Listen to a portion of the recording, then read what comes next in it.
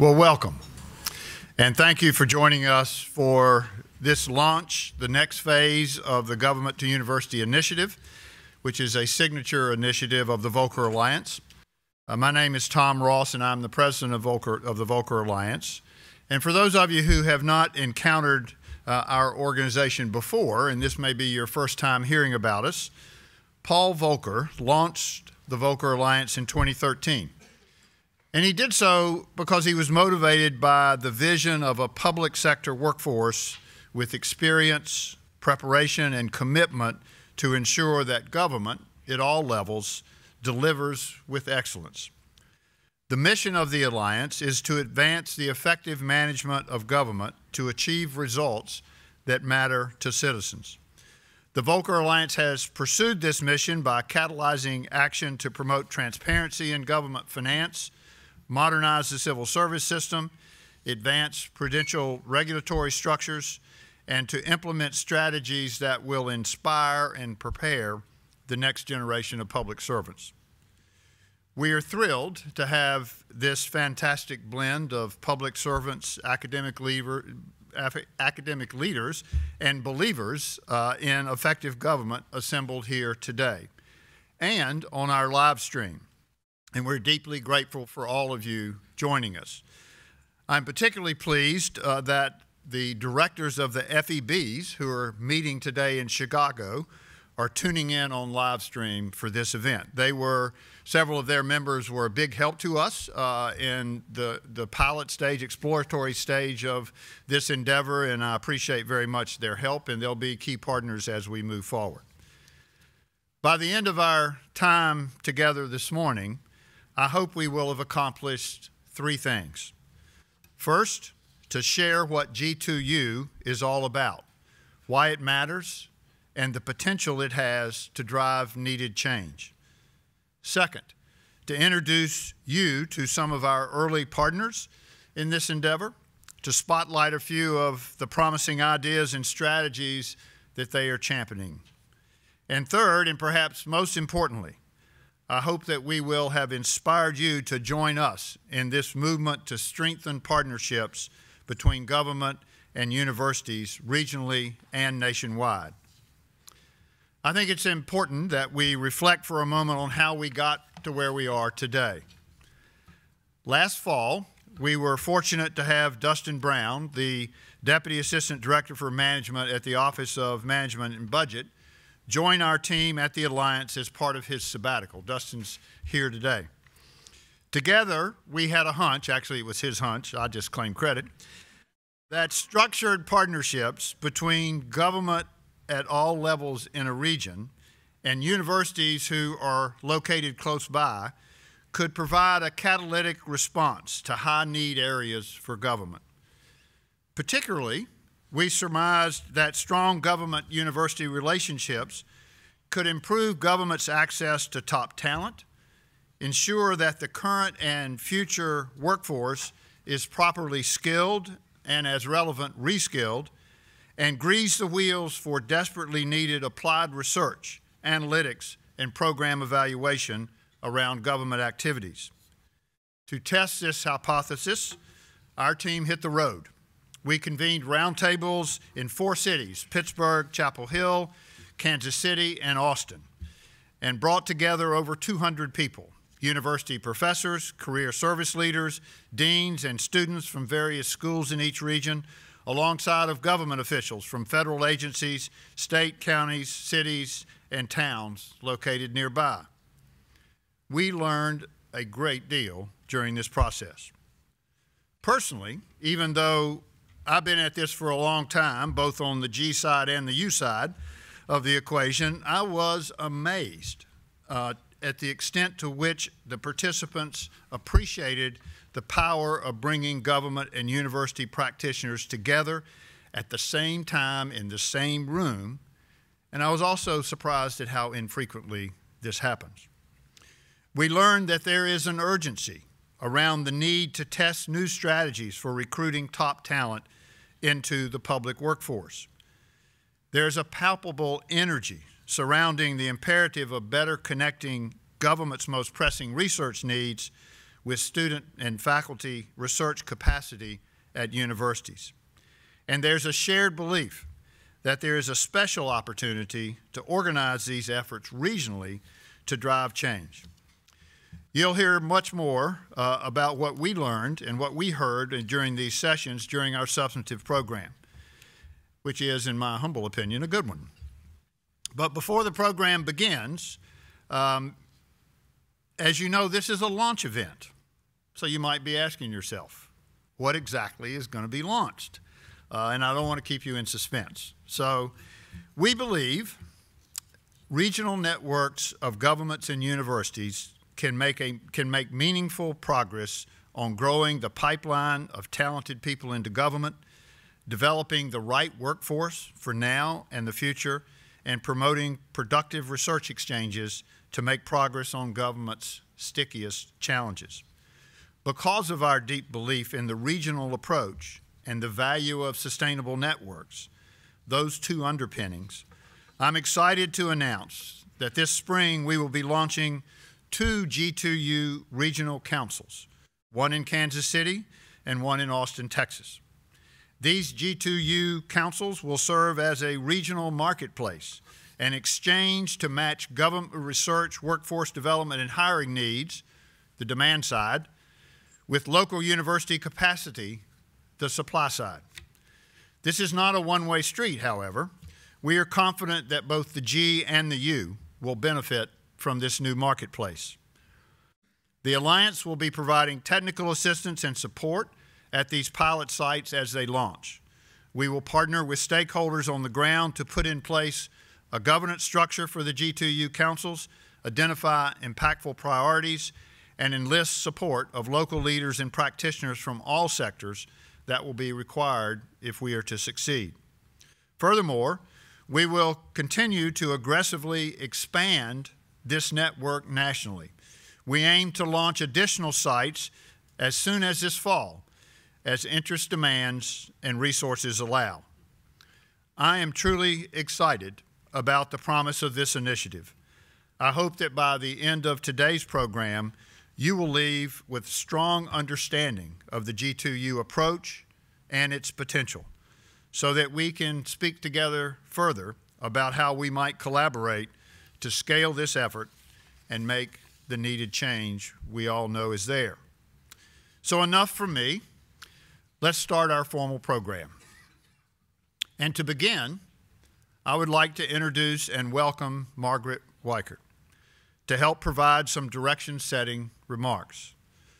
Margaret is the Deputy Director for Management at the Office of Management and Budget and the Acting Director of the U.S. Office of Personnel Management.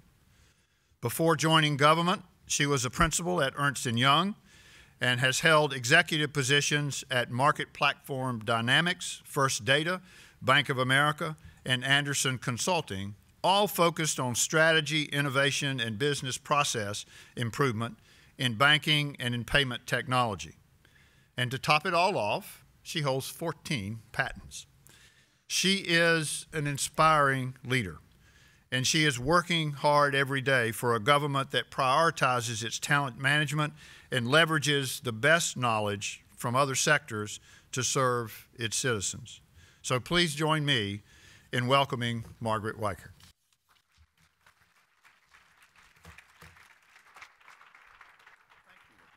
My pleasure. The water is fresh. Thank you. Okay, so I'm going to do the thing that my team hates the most, which is not use all of my notes. I have my notes, so I'm going to hit some of the points.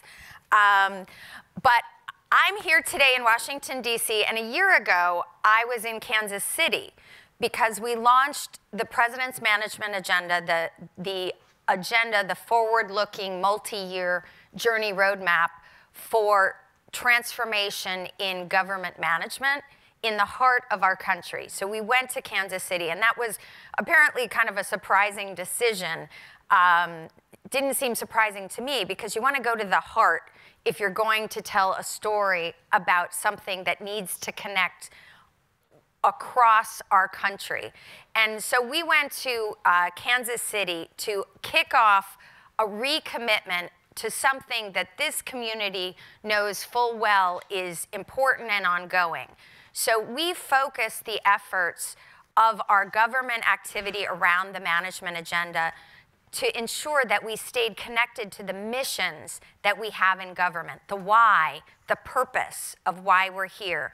We wanted to recommit ourselves to service that is worthy of the American people, service quality that feels modern and appropriate in the 21st century.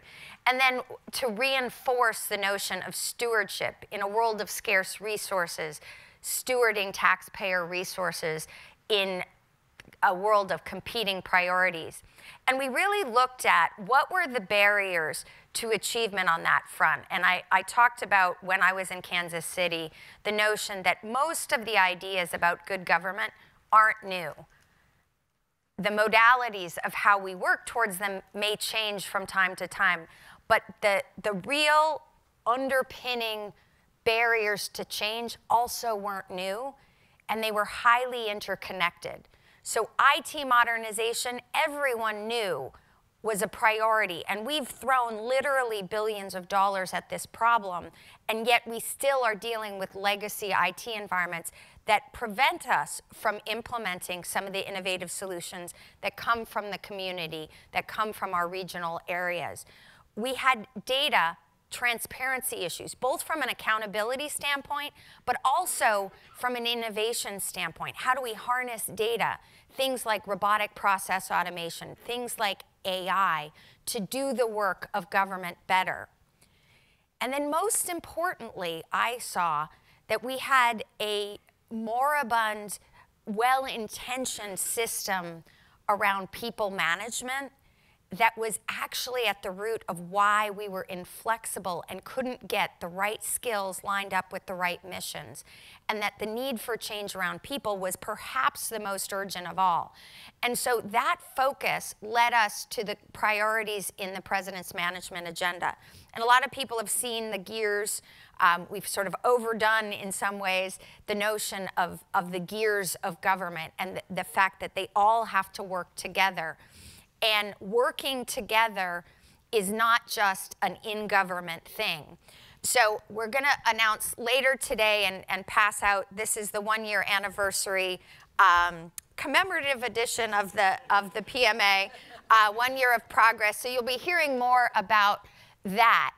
But the reason I'm really excited to be here today is as we approach our second year, we're going to celebrate some of the successes that we've had over the last year, things like the Technology Modernization Fund, things like our Centers of Excellence on the IT front, first ever data strategy for the federal government that hopefully will provide lots of connections to the folks in and out of government in terms of how we want to interact. I think a lot of opportunities for the university sector there.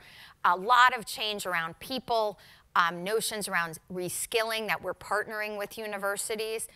But the reason I'm most excited about being here today is where I want to be now is thinking about, we've got a lot of the core concepts down. We've got a roadmap of the work that we need to do. The cross-agency priority goals lay out specific milestones, and lapse notwithstanding, we're measuring against those milestones. We did have a little delay in terms of updating our quarterly responses because the agencies that were in lapse had a challenge there, but we'll be back on track in June. But connecting to the power of our broad country and our broad resources to have these changes take root in a way they haven't done to date is where I think there's the highest intersection between the G2U initiative and what we're trying to do around the President's management agenda. It is not lost on most of us that our system of government is very different than a lot of countries. Although we are a national structure, a federal structure, we are fundamentally decentralized in our operations. States and local communities are responsible for spending a huge amount of our overall taxpayer nationally collected money. universities play a critical role, both public sector universities, but also private sector universities, a critical role through grants and other mechanisms of spending taxpayer-funded resources to drive change. And so I want to just talk about a couple of things that are really important that I think we can connect as a community. So Tom mentioned the federal executive boards. They're an institution across government of executive leaders in all the regions of our countries. And anyone here from FEB? I think there's, well, you're all in Chicago, I guess, so nobody's here in the room, but I'll wave to you there. We're already seeing connections between university players and the FEBs to bring together the critical questions. And the reason I think that the G2U initiative is so important is picking a research agenda that is inherently practical is part of how innovation happens in our country. And in the tech world, the pull from the community is the IPO, is the money, is the commercial sway of, can I come up with the new algorithm that leads to the creation of a large tech company? In the military space, you know, a major part of the engine of growth in, you know, biotech and in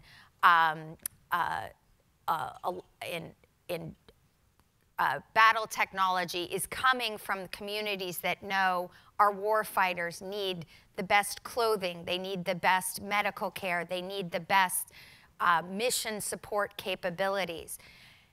In the management realm, there's billions of dollars of at-risk capital looking at the same things we need, but getting them into government. Data and analytics that work in a sector that is so characterized by law and statute and reg as the federal government, that has so many transparency requirements. How do I get the capital into that mission in a way that is inspiring to academics to do the research that breaks things open differently?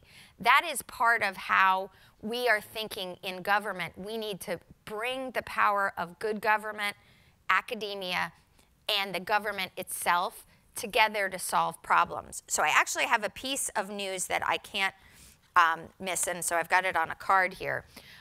So we announced in the reorg proposal of last summer the Government Effectiveness Applied Research Center, the GEAR Center concept, and we've had a lot of conversations about that over the course of the summer and the fall.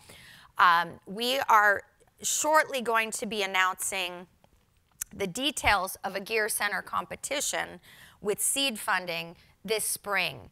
And the award will be made by September, and the total seed funding, which could include funding for specific initial projects around reskilling and around data, is expected to be under $3 million, but the goal would be to catalyze the kind of thinking that you're going to hear about today between universities, between the private sector, and with government to drive capital into the research agenda, to drive capital and drive thinking and innovation into the problems that we have in government.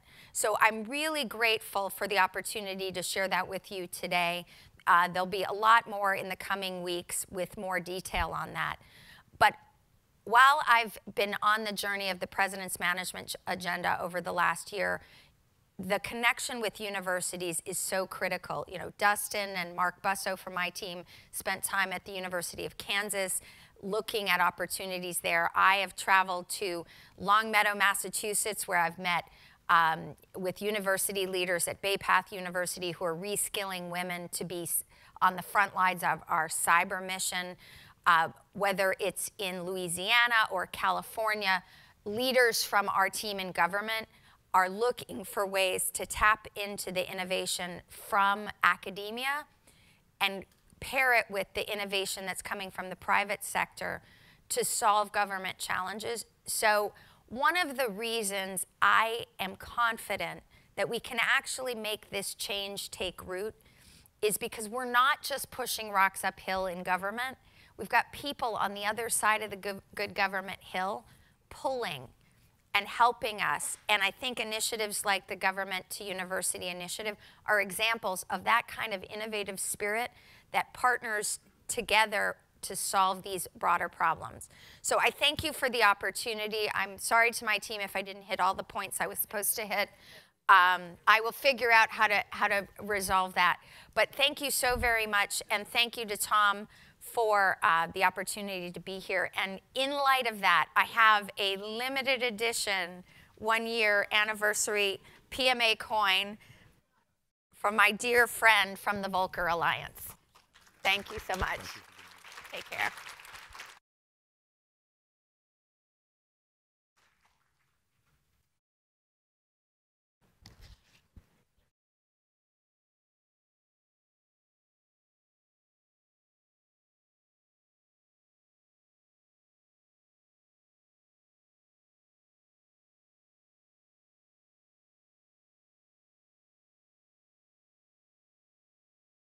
Everyone.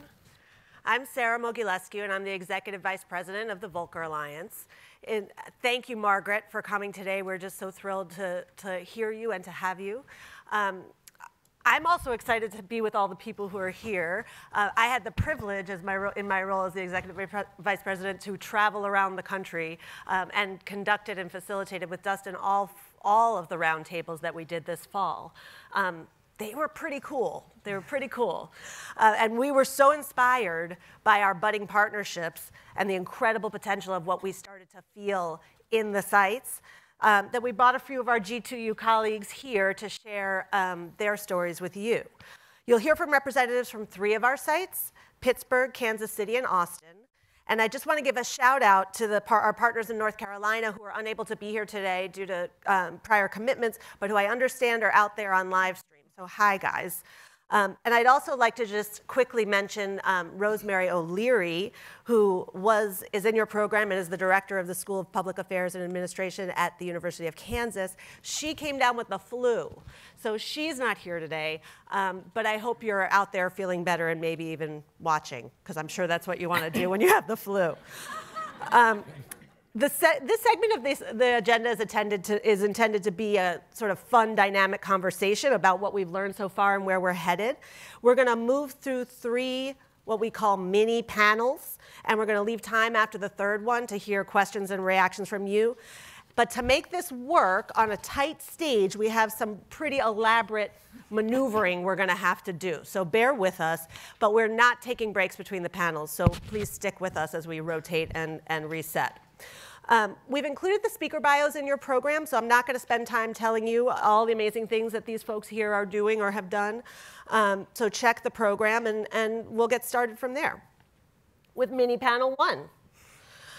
One of the biggest insights we took away from the exploratory phase of G2U was that government and university practitioners found it just exceedingly valuable to be together in the same room, period. So in this first mini panel, we're going to explore some of the reasons why. Why was it valuable to be together? To start us off, we have Dustin Brown. You've heard about him already today from OMB. He's our close partner and a central architect of this effort. We also have Jackie Speedy from Heinz College at Carnegie Mellon. Both of these guys will explain the G and the U points of view, respectively. We also have Jaime Velasquez from the Government College Relations Council in Chicago, GCRC. GCRC is one of the examples that inspired us when we began this journey. It's a sustained government to university partnership that has been working for more than 50 years in Chicago to propel a talent pipeline around the region into government. And I'm excited for you to hear from him about GCRC and why it has survived all this time. So Dustin, will you start? I'd like to ask you, why did you decide to explore regional government to university connections during your sabbatical? Well, I think it's pretty serendipitous that we're here a year ago, almost to the hour, that we were announcing the President's Management Agenda in Kansas City. And I think that really was a lot of the seeds for the idea and the inspiration of getting outside Washington, D.C. to launch this administration's management agenda. congratulate Margaret in particular for her leadership of taking us out there and, as she said, getting outside Washington.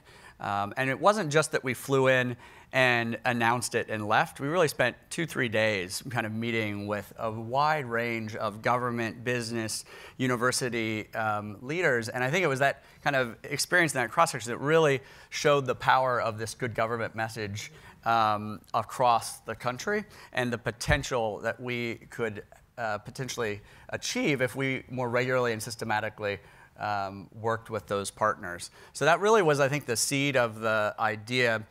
In particular, the ability to have kind of one regional platform that could help us solve multiple problems, whether that's on the recruitment front, where I think many people know the statistic, only 6% of federal employees are under the age of 30. And we're expecting to see kind of increase in retirement eligible federal employees from 15% today to 30% in the next 5 years. So there's a real need to engage with universities that can help us provide a pipeline of young talent, as well as on the research front, whether that's specific expertise that we need or data. It really occurred to me that the potential to engage more systematically at a regional level provided an opportunity to solve multiple problems kind of at once through that strategy. So now that you're back at OMB, even though it makes me sad to say it because we miss working with you every day, what do you think were some of the big takeaways from this experience, and how are you using them in your role? Yeah, I mean, we kind of had 3 things we were expecting going into the sessions. One, we thought we'd learn some leading practices that were happening at state and local level in particular. Second, we thought we'd find some gaps, things that people felt really passionate about trying to solve that came up through the sessions. And third, we thought we might find a few opportunities to make some connections of people who were in the same city or region but hadn't ever really had a chance to connect before. I think it was that moment where I started reading the first feedback forms. We collected feedback forms from all 250 or so participants, where it really hit me that while it felt great in the room, the Volcker Alliance provided free coffee. And for federal employees, it doesn't take much more than free coffee to get us engaged and energized about something. I think we have bagels but the too. feedback forms really showed, I think, that we had tapped into something. Every single one, it seemed like, mentioned we need more time, we need more systematic ways to engage. Please come back was one of my favorite ones. And it was clear that they really enjoyed hearing from each other in a different perspective and wanted to continue that, not just in a one-off meeting, but finding more kind of systematic ways to engage. So I think seeing that so consistently from one site to the next really showed the value proposition was a pretty strong one. Thanks, and thanks for the G perspective.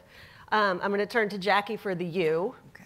I can't get over, is that old yet? The G and the U, because I'll keep doing it. So from the perspective of the university, Jackie, what potential do you see in stronger collaborations between government and universities? Sure. It's no secret that technology is rapidly transforming our society.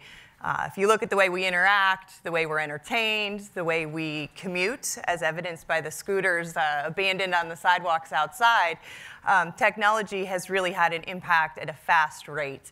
And what's happened is government has done an excellent job governing this technology, keeping us safe, protecting our privacy, but has lagged behind the private sector in terms of utilizing that technology to make our government more efficient and more effective. So I think now is the time, and it's a call to action, as Margaret had opened with, that our government move from governing the technology to utilizing the technology for real impact. In order to do that, a partnership with a university that's developing these cutting-edge technologies like Carnegie Mellon is critical. Just to give you some examples of how we're doing that locally in Pittsburgh is partnering with Allegheny County Department of Human Services, which you'll hear from later in the panel, and sharing data with them. They're sharing data with us that allows our students and researchers to use predictive analytics to address the opioid crisis.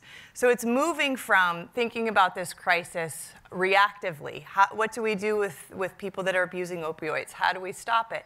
To being proactive. How do we use predictive analytics to identify those that are at the highest risk to become addicts within 6 months of them being prescribed a prescription. So students were able to identify 78% of potentially high-risk opioid abusers through this partnership with Allegheny County. And that can have significant impacts if taken to scale in government. One other example that I think really highlights this use of predictive analytics to create more effective government is a partnership with our Fire Bureau. So they had this enormous task of checking 22,000 commercial buildings in the city of Pittsburgh with a very small staff. Sounds like an insurmountable task. They came into our researchers and our students were able to identify the top 56 buildings that were at highest risk of fire and allowed those Fire Bureau chiefs to focus on those that were most in danger in our community. So 2 really great examples of how at Carnegie Mellon we focus on research that centers around people, policy, and technology, but we don't stop there. The main piece is that we deploy that finding into our community so that we can have societal impact. And you mentioned in both of those examples relying on students. Students are a big part of the research. Absolutely. Not only because they're there and they're talented and they're innovative. I don't want to say cheap labor, but they're brilliant. You know, this generation approaches problems differently. One thing that's amazing is how interdisciplinary their approach is. So they're thinking about things like, who's the human? What's the human-centered impact? They're using creative solutions that we may not be thinking of. So when coupled with researchers that are specialists in statistics or economics, it's a pretty powerful partnership. And it's a nice exposure to what government might hold as a career, right? Absolutely. All right, Jaime, you're next to me, so I get to go like this. You've been doing this kind of thing for a long time in Chicago, right? A few years. 50. Can you briefly describe the GCRC and just quickly sort of the value that you think it adds in your community? Absolutely. I have to say, first of all, hello and good morning to everyone. Also, good morning to all the our FEB friends in Chicago. The GCRC, Government College Relations Council, has been an organization. We just celebrated our 50th anniversary this past summer. And our main focus, not to give you a whole long history of it, is to promote opportunities and understanding among college students about all the different things that are available within government, especially as it relates to public service, because the most important thing to our organization is that students who are thinking about public service know about all the potential that's out there. And so we've been fortunate to have a good working relationship with the Chicago FEB office, who's been extremely supportive of what we do. We actually share an intern together. Also representing my university, University of Illinois at Chicago, we've also been fortunate to be a part of the GCRC. As a matter of fact, when I was contacted by Dustin in his office related to this initiative, we were excited. I have to be honest with you, we've been in existence for quite a while, and we always assumed there were other organizations like us doing what we do. And so when they told me what they were working on, we're like, oh, okay. And so we're excited about this new partnership. And we're certainly looking forward to it. As I said, in Chicago, we've had a long-standing relationship. So Can you say what it is? Like, what is the GCRC? What does it do? Yes. First of all, it's an organization made up of primarily Midwest schools. So some of our current members include our school, UIC, DePaul, Loyola, University of Chicago, University of Wisconsin-Madison, and a few other schools. Those are our active members. In terms of government agencies, we work with just about every local, state, and federal agencies, with some who are active as part of our steering committee. Some of our active steering committee government agencies include the CIA, the DEA, the State Department, as well as some local agencies. So it's been an incredible thing for us to have that kind of access to them. So one of our signature events that we sponsor every year is the Government Job Fair in Chicago. We average about 40 government agencies. And this fair is open to all the membership schools, but I'll be honest, and I'll say it publicly here, we've never turned away any college student from any other school who wants to come to the fair. Obviously, we want to promote as much opportunity as we can to young people. In addition to that, in the spring, we always host informational type of events to promote different topics that people might not be aware of. For example, this spring, coming April 12th, and you're all invited, by the way, at UIC, we're promoting an event where we're going to discuss intelligence-type careers versus law enforcement. I think a lot of us know when you think FBI, CIA, you think of agents or spies, right? And the reality is they hire graphic artists, they hire accountants, they hire HR people. There's a whole range of jobs, but young people don't know about it because of everything they're fed through the media, through the news, to pop culture. They think Jason Bourne and all of that, right? And so we find that it's important for us to get that information out there. So we're hosting a panel. Our confirmed panelists right now are CIA and DEA. We're still waiting to hear from the FBI. And we're also going to get a local government agency to discuss this. And that'll be followed by a speed networking session where they can go around and just ask questions related to career readiness to these representatives, as well as 7 other agencies that we're inviting. Other initiatives have included, we've done things on cybersecurity, in relations to the type of careers that can be pursued and the issues involved in cybersecurity. We've also talked about protective services, and that includes people like the Secret Service, the U.S. Marshals. Are your government partners only federal? No, I know I keep talking about the federal, but we work closely with local. We work, for example, with Chicago Police, the city of Chicago. Obviously, in Chicago, we have so many suburbs as well, so we work with a lot of local government. That being said, we hosted a session on careers in public service, careers in public policy, where we invited a lot of local town managers to talk about local career opportunities with local government. And then, of course, we work with state. We had a close relationship with the Illinois Department of Human Services, Illinois State Police, to name a few. But we try and work at all 3 levels to let students know, look, all these opportunities are out there.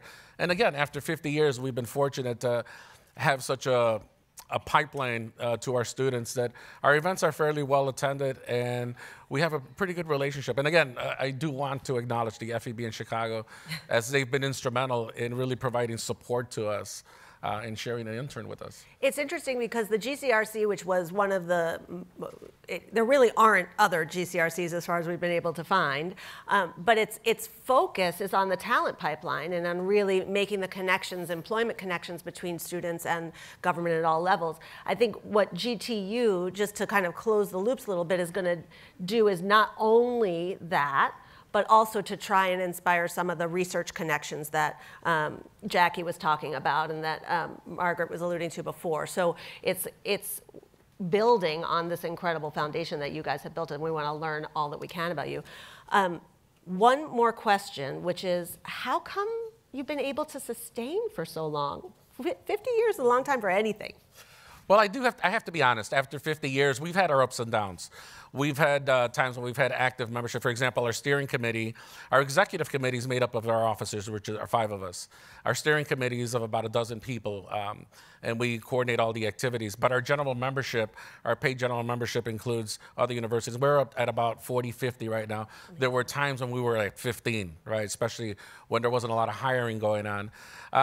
But as I was telling some people last night, I think one of the most important things is that when you're working with people who share the same values, the same commitment to public service, and the same commitment to working with students, it's not that difficult. And I think the nice thing about our committee, and I can say this honestly, it's like a family. Right? When we get together, sometimes we have to remind ourselves, oh, we need to open up the meeting formally with Robert's Rules of Orders. Right? So we just start talking about everything. Oh, so how was your weekend? How was the White Sox game? Whatever. White Sox, yeah? Yeah, Chicago. So we're a really close group, and what we've noticed, and even recently, we had a boosted membership. At our last job fair, we were at record numbers in terms of attendance at our working session in the morning. And so we had new members, and they immediately blended in, and it was interesting to hear from one of the new members who said, you know, this is a great group. Everyone seems to really care about what they're doing, seems to be committed to it, and it's nice because there's such a sharing of ideas.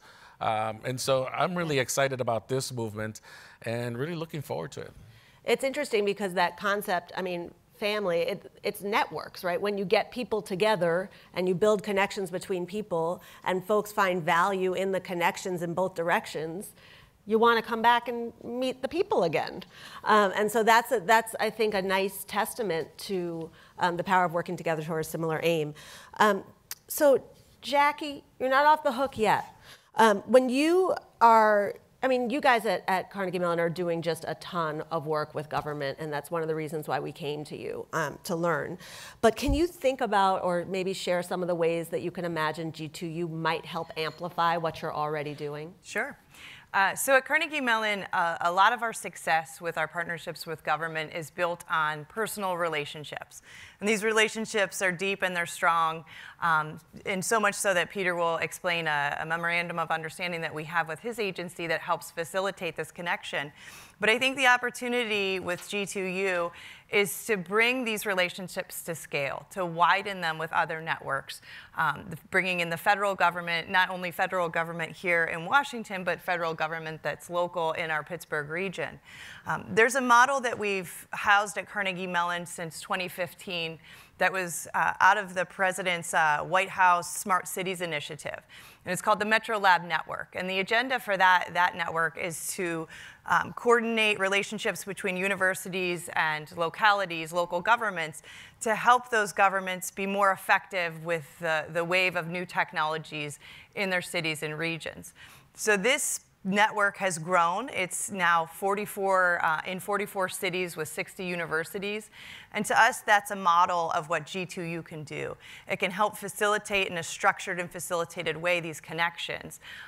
As Margaret also mentioned, it's brokering a marketplace so that the researchers understand the problems of government and the government understands what new technologies and analytics being developed on campuses and how they can affect government for good. Thanks. So we have 1 minute left on mini panel 1, and I'm going to give it to you, Dustin. What do you hope that the audience will take away from today? Yeah, coming back to something Tom mentioned in his opening, a lot of this really is about connecting supply and demand, whether that's on the recruitment front or the research front. I think the ways we've gone about that kind of traditionally, I know at the federal level, there's this saying of posting and praying for jobs, right? And that came up in a number of sessions. And thinking about even the kind of procurement process where we kind of have rather informal relationships with a lot of the partners through a kind of competitive selection process.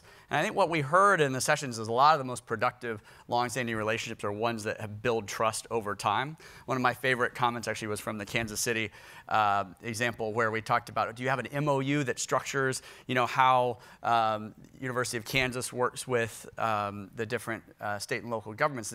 We don't need an MOU because we have a trusted relationship with Alfred Ho, who's a professor at Kansas City, because that's built up over time. Hi, and we know that he's somebody that will work with us and deliver, and we've just developed that trust over time. And I think that's a lot of what's kind of missing, because we've kind of gotten so used to the traditional processes that we use to partner with different institutions. And so finding different ways of building that over time so that they can be long-standing and deliver value over a period of time, I think is a big piece of what we have an opportunity to do. So I'd encourage all of us, whether it's through the kind of a formal regional council structure or just on our own, to begin to reach out and form some of those relationships with those institutions that really could be delivering value over time. All right, thank you, mini panel 1. Now, brace yourselves. We're going to all stand up. Well, not all of us. Some of us are going to stand up and rotate. I'll get out of the way. Move that chair with you. Okay, all right. Okay, no one's fallen off the stage. Everyone's moving. Excellent. Hi, mini panel 2. Hello. Good morning. How are you? That was very stressful, by the way. That was stressful. That was like, I'm really glad we landed. I almost went over. Yeah, I'm glad we landed. So when we set out on our exploratory phase, one of the things that we hoped we would do is find promising strategies, examples, approaches, things that people were doing in the field that we didn't know about and that others might be interested in learning about, and we did. We learned about a lot of strategies that participants across all of the 4 sites are driving, and many of them have broad applicability across other jurisdictions, which is one of the reasons why we're interested in this work. So our next panel will share some of the efforts that are underway in their home states and reflect on how G2U may be able to help augment or strengthen what they're already up to. So again, please refer to the program for the detailed bios, but I'd like to welcome Scott Sellers, who's the city manager of Kyle, Texas, who we met at the Austin session, and Peter John, who's the senior analyst in the Office of Analytics, Technology, and Planning in the Allegheny County, Pennsylvania Department of Human Services. Scott. Yes, ma'am. Let's start with you. So when we were in Austin, we learned about a program that you've been driving called the Managers in Residence. Can you tell everyone a little bit about what that is? I can. First of all, good morning, everyone. Thank you for coming here. Thanks to Volcker Alliance. Great initiative. So the Manager in Residence program started about 6 years ago. It was an initiative that was brought about by the Texas City Manager Association, TCMA, and I'm going to refer to TCMA a couple times. TCMA is a subset of ICMA, which is headquartered here in Washington, which is the International City Manager Association.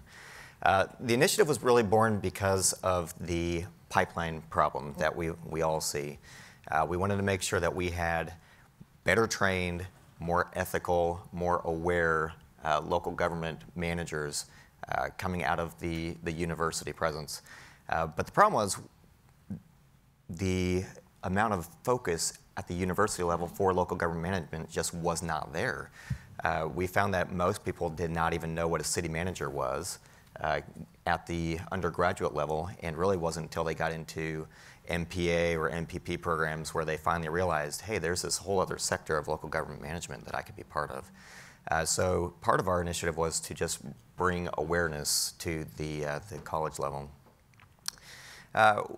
We had a lot of trials and errors over the last 6 years. We originally started where I think a lot of us think to start, which is, okay, we're reaching out to millennials or Gen Y, so we need to hit them right where they are. We're gonna have better social media. So we've got this great Facebook page that no one cared about.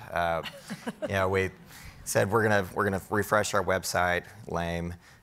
We talked about doing better mentorships and internships, and really got the managers jazzed about it. Created this coach's corner on our website, focused on it at the conference level, and they were all a bust, honestly.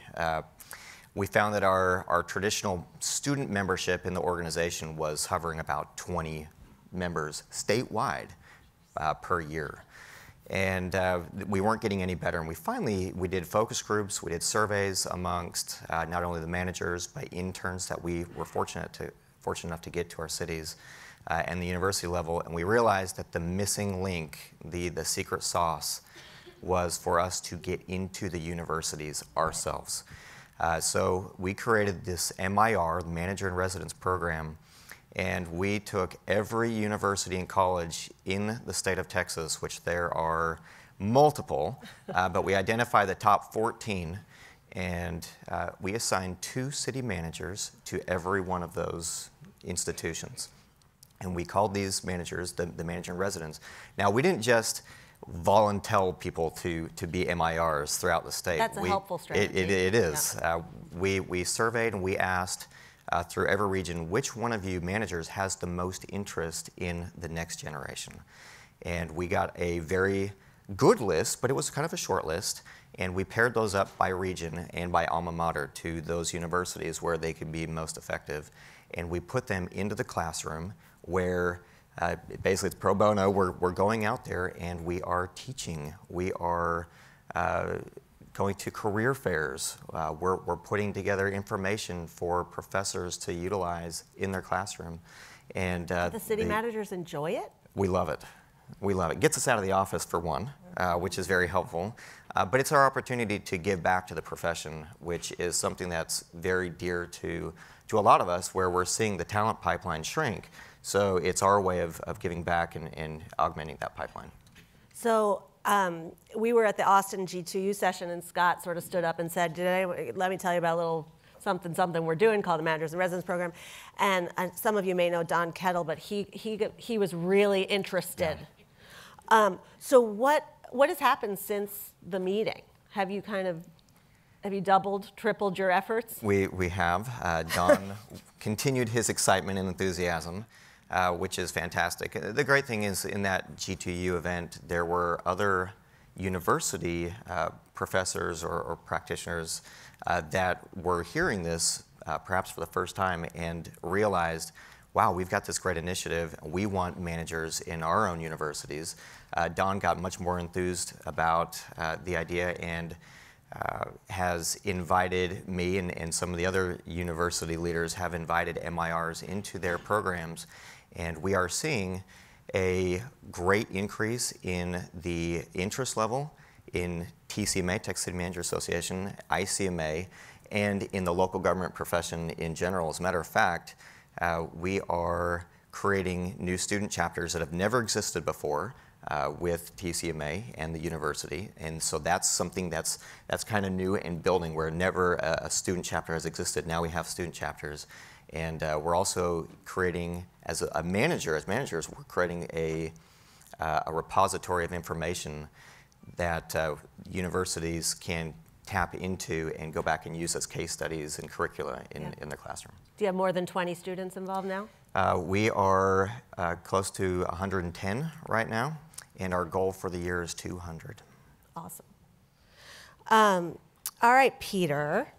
So we spent some time in Pittsburgh, G2U, thinking about this question of how to connect government research needs with the capacity of proximate universities, sort of what Jackie was discussing before. And we loved hearing about what you have cooking in Allegheny County and spent a long time trying to understand it. So can you say a little bit about how you're coordinating government and university research partnerships? Absolutely, and thanks again to the Volcker Alliance and Tom and the rest of his staff. It's really been a tremendous event so far. So I think a history lesson is probably in order. In 1998, the current director of the Allegheny Department of Human Services, a man named Mark Cherna, decided to take a job in Pittsburgh, and he was originally hired to be the director of the Child Welfare Program, which is a job in itself, which is an overwhelming thing. He decided to increase his complexity by many levels and said, in addition to that, I would also like to take over the Office of Intellectual Disabilities, Aging, and Homelessness and Housing. And while you're at it, you might as well throw in the entire mental health and substance use treatment system as well. So taking on that task, Mark had a lot of leverage at that point, and so he did two very smart things. One, he went to foundations, local foundations, and got a commitment from them to raise capital to provide more flexible funding to augment and supplement some of the more restrictive federal and local sources that we have. And with that, he built an integrated data system. This was 21 years ago. And so he really was a visionary in that work. And then I think when he realized that this data system needed somebody really great to lead it, he hired my boss, Erin Dalton, who did two things with that data. She increased the technical capabilities of it and increased the number of data sources that it hits. So in addition to all the information that we have on our own DHS clients, we also get information from the Department of Education, public benefits from the state, criminal justice, and a variety of other data sources too. And so after that happened, Erin has two very strong feelings. One, that we should collect as much stuff as we possibly can, and then to democratize that data, to give it to as many stakeholders as we possibly can. And I think that she is a victim of her own success, and we were inundated by all of these requests from government agencies, not-for-profits, for-profit agencies to grab our data. And we're good stewards of the data. We anonymize it, and we're following all the rules that we need to in order to protect our consumers. But with these collaborations, I think that the complications of these many-to-many relationships became overwhelming. And so we released an RFQ in the fall of 2018, which is exactly the same time as we had that summit in Pittsburgh, in which we were trying to gate universities to collaborate with us. And the function was really 3 points. One, we wanted to build long-term relationships with these organizations and not have these one-off individual professors or individual students. We wanted to be able to train them and have long-lasting impact that extended the timeline after they left these organizations. We wanted to focus the effort from these kind of like pie-in-the-sky national policies, which are great for academics, and force them to have a local impact on the data that we were providing to them. And then the last thing that we really wanted to do was we wanted to create networks where we could force collaborations within universities. I think that it's hard enough to kind of collaborate when you're separated by a hallway, but when you're traveling from one ivory tower to another ivory tower, it gets a little more complex. And so as a result, we've had 5 universities. Everything's bigger. Well, can you stop for what? Just so when you say gate, yes, you put out an RFQ, and what was the purpose of it? Sure. So to qualify these organizations to have this long, sustaining partnership with us. So you get them in the door, not a specific research project per se, but just sort of on call. That's exactly right. Yeah, Okay. so on retainer, exactly. And to build these relationships also, because I think part of the issue is, you know, we've had long-standing relationships with Jackie and with CMU for many, many, many years, but there are other universities in the area. We have 5 that are participating right now that we are relatively new with. And so there's a lot of kind of get to know each other. Yeah. They need to learn about our programs and our interests and our unique issues, and we need to learn more about their capacity and kind of their technical skills as well.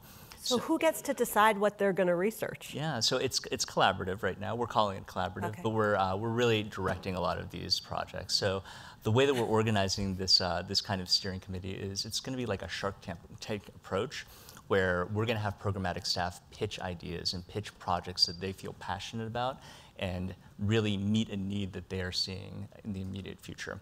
And then we're hopeful that these universities will then kind of commit resources, work on these projects, and then if the project is, the pilot is successful, we know there's going to be tons of failures, but the ones that are successful and can either be brought to scale or expand the scope of, we're going to jointly approach funders.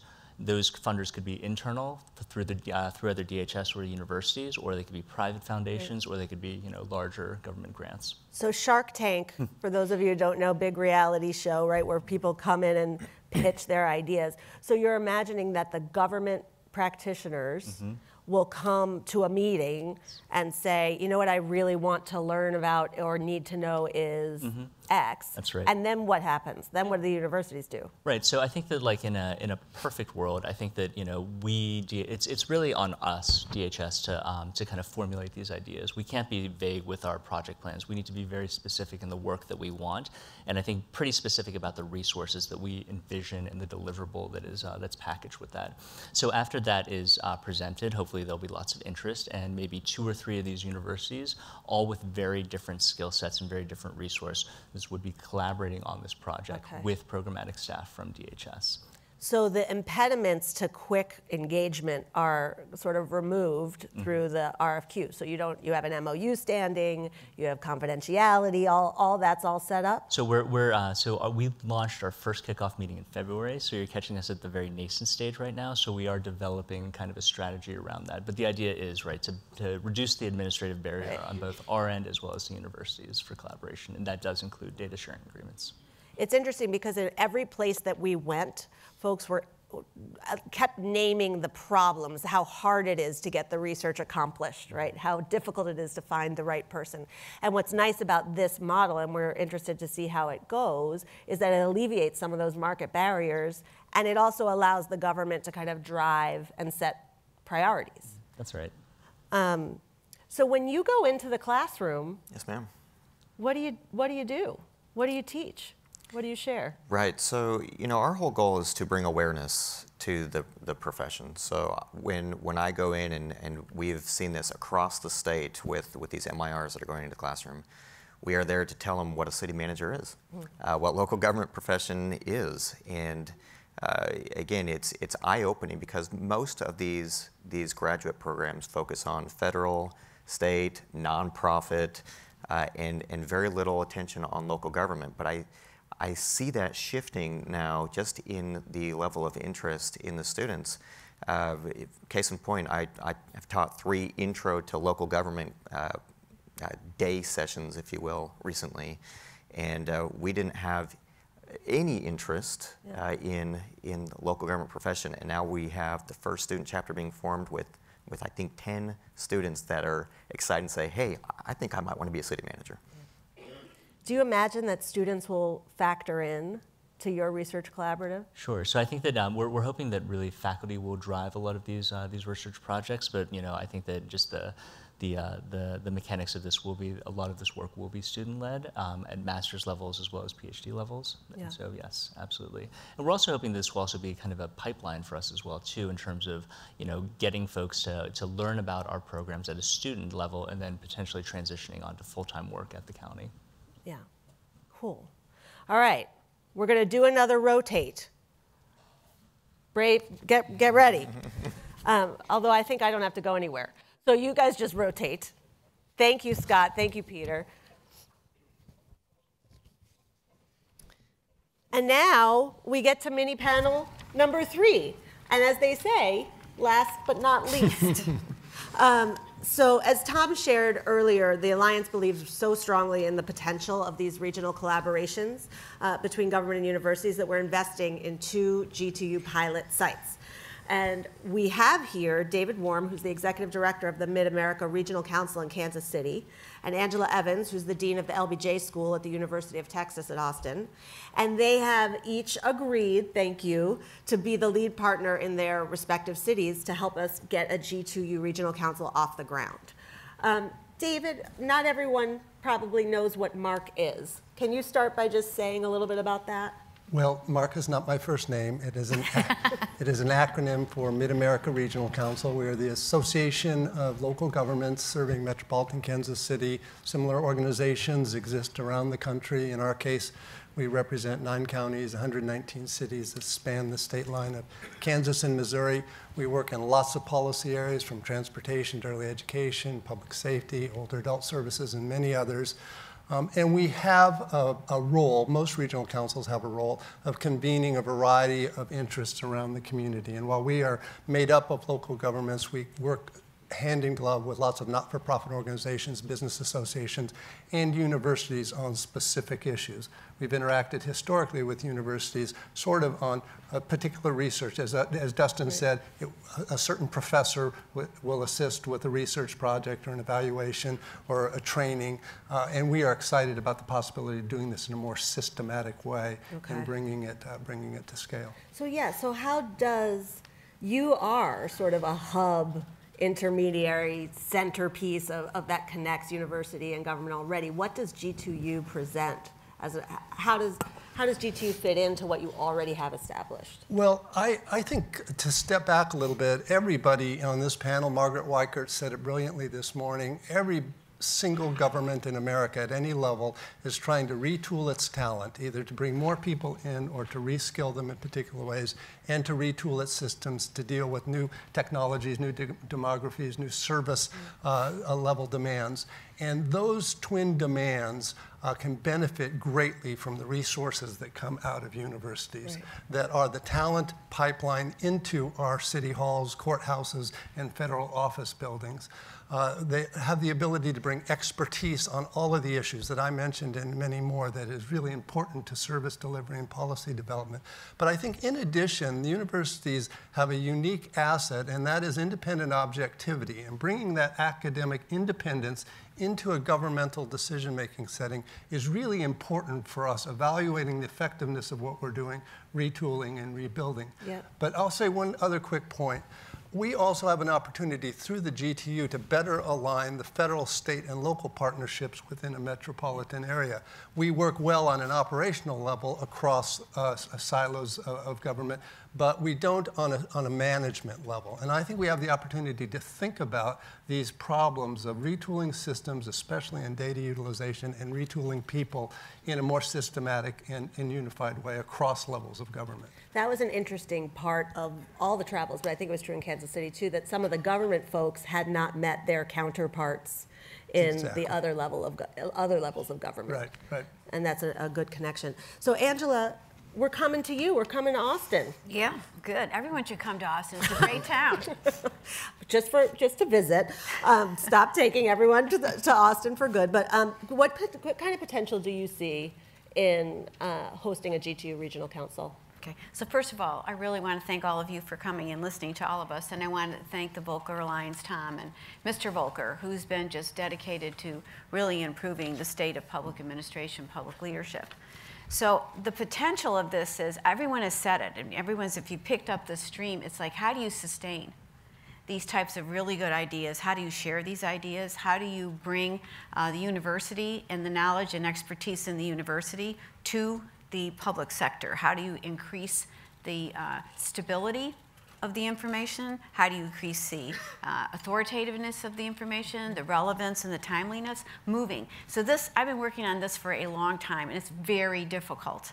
And I'm not the only one. Everybody in this room, one of the things that's frustrating about my career is that we keep saying the same things over and over again. I keep seeing the same faces, and I keep thinking, like, when are we just going to do it? And now this is a chance to do it. This is a chance for us to have a formalized systematic, supported way that really overcomes individual personalities and really sustains this kind of relationship between the university and government. And both sectors have lots of barriers. At the university, I can speak, having been in government and gone to university, totally different world. So when you're looking at the new and energetic professors who understand interdisciplinary work and understand practicality, the tenure kind of demands that are placed in them don't always align with practical, timely, relevant research. So we have to, as deans, we really have to work on this. And I'm not the only dean that's done this. There's another dean in the room, I don't know if she's still here, Lauren Bloomberg from the Humphrey School in Minnesota. Several of the deans have been working on this for a very long time, but how we bridge those kinds of relationships. So the Volcker Alliance and these regional consortiums are really, for me, a hope to actually institutionalize this kind of work that we've been doing for so long. Yeah, maybe 50 years from now we'll be asking you why, how did it last for 50 years? Yeah, well, the LBJ school will be 50 years next year. And this is what you're thinking about when the school started, when we started these public policy schools, building on the public administration schools, the idea was to really grow people who could take information and knowledge and expertise and move it, the guides and the catalysts out to the policy environment. So we need to pivot now. We need to think about what's the next 50 years and how we sustain that success. So we've been talking, we've heard about some concrete ideas in our last mini panel number 2, but as we're moving toward launching the actual G2U Regional Council, are you starting to think about kind of priorities that you might leverage this opportunity to drive? So we don't want it to just be, oh, we're going to do talent, and oh, we're going to do research, or you'll wind up in the same room looking at the same people and not much will happen. But are you starting to think about the priorities that may be well suited for this opportunity? Yeah, actually, we've given a fair amount of thought to that, and part of the agenda that we're shaping out, and it's still coming together, but part of the agenda we're shaping out was instigated at the G2U conference last fall in Kansas City. But a lot of it is assessing our own work as a civic community, where there's momentum, what we're already trying to do. And in our case, and I think this is true across America, a lot of metropolitan areas, cities, state governments are working on developing new workforce development systems that are aimed at the performance of the general economy. And we're really interested in extending what we've learned to do well in the private sector into the public sector specifically. And so we've shaped up an agenda that has to do with developing a more systematic way for experiential learning opportunities for high school students as well as college students to sort of broaden the pipeline, where we have a particular analytical model we've applied to other industries that do a deep market analysis of what the labor needs are, what the competencies are, what the universities and schools are delivering, and what we need in the future. We want to apply that to the public sector in a systematic way. To really understand what their demands are. Exactly. We call it a talent to industry exchange. It's a process that in about 6 to 8 months we bring together the key decision makers in an industry along with the educators who feed that industry, and we identify much clearer sense of what the demands are, what the competencies are, what the degrees are required, what the projections are in our economy, and we then develop an action plan to resolve it. And we want to do that in the public sector. And you have not yet. We have not yet, and so that's something we think we could sort of instigate as a beginning point for broader conversation. We're also very interested in recruitment. We make it really hard for people to find and explore opportunities for open jobs or career possibilities in local government. One of the things that happened in Kansas City was the Office of Personnel Management, lots of FEB folks were there, talked about how there are resources that the federal government has to play through USA Jobs and other associated platforms that can be extended to a broader regional market in partnership with state and local governments. So we're interested in building that. And more specifically on that front, there is a shell of a platform that OPM has been working on, if I'm right, or maybe you want to speak to that in a minute, that we hope we might be able to kind of pilot in Kansas City by getting all the different jobs on the different levels of government centralized and in one place. Right. And just from our perspective, what's exciting about that is if we create it in one place, it's likely that we'd be able to export it to other places. Mm-hmm. The other idea that we have a keen interest in is developing the capacity for government decision makers to use data, the sophisticated data systems that are being put in place in everything from how we drive our vehicles to how we serve social services. Yeah. And the amount of data, and I think that Peter did a good job of speaking to a particular process they're using, to use that data in ways that can help drive performance and decision making. And so we're interested in producing a particular academy and looking across the country where there's good curriculum being developed that we can then introduce into our local marketplace for employees and decision makers at federal, state, and local levels. Angela, do you have ideas too about how you might leverage this? Yeah, so we're in Austin, so we're not on the East Coast or the West Coast, so we're smack in the middle south. Austin is the capital, so we have a lot of our students and a lot of relationships with the state legislative body. Austin is an amazing city. There's a lot going on in Austin. We have the Army's Future Command that is associated with the university. We're in a Tier 1 public university that opens up lots of different disciplines to us. We're really good partners with the Bush School, and so that's really good. And we have an international border. We can drive to an international border. So when you think of that geographical, situation that we're in, it gives us, it really can, we should exploit that. So one of the things we're trying to do now is we have a lot of strength with city managers. We have city managers teaching with us. We have an urban lab that will start in another few months. With the state legislature, we have 46 interns right now in the state legislature because Texas meets only once every 2 years, and 46 of our students are already there. We had a reception at the state legislative body to welcome the new Congress there, new legislative Congress there, and we had every place you looked, it was like LBJ grads are everywhere, not just as interns. So we have a ready-made audience right there. We have great relationships with the councils and the consulates. And we have people at the LBJ school who understand the real value of applied research, of how to really do research. And the whole DNA of LBJ is academic and practitioners and blend them. So, wow, you have this incredible resource. So how do you bring it together? And for me, this is an organizing principle, because it's very hard, at least as a dean, to start thinking about these things and actually operationalizing them. You think great thoughts and then you go away and we don't have the capacity to really move with this. This gives us the capacity. The Volcker support gives us the capacity to really bring things together. So and I'm looking forward to that. You talked a lot about LBJ. Do you imagine that the connection with the other universities that will be participating in the council what will that do? Well, we have the University of Texas system, which is a large system, and we do a lot of work with the border, university branches in the border. And so if you look at the university in Texas, we have cities that are border cities, financial cities, port cities, capital cities, cities that grew up because of energy. We have examples of all the kinds of cities and all the kinds of problems cities would have right in Texas.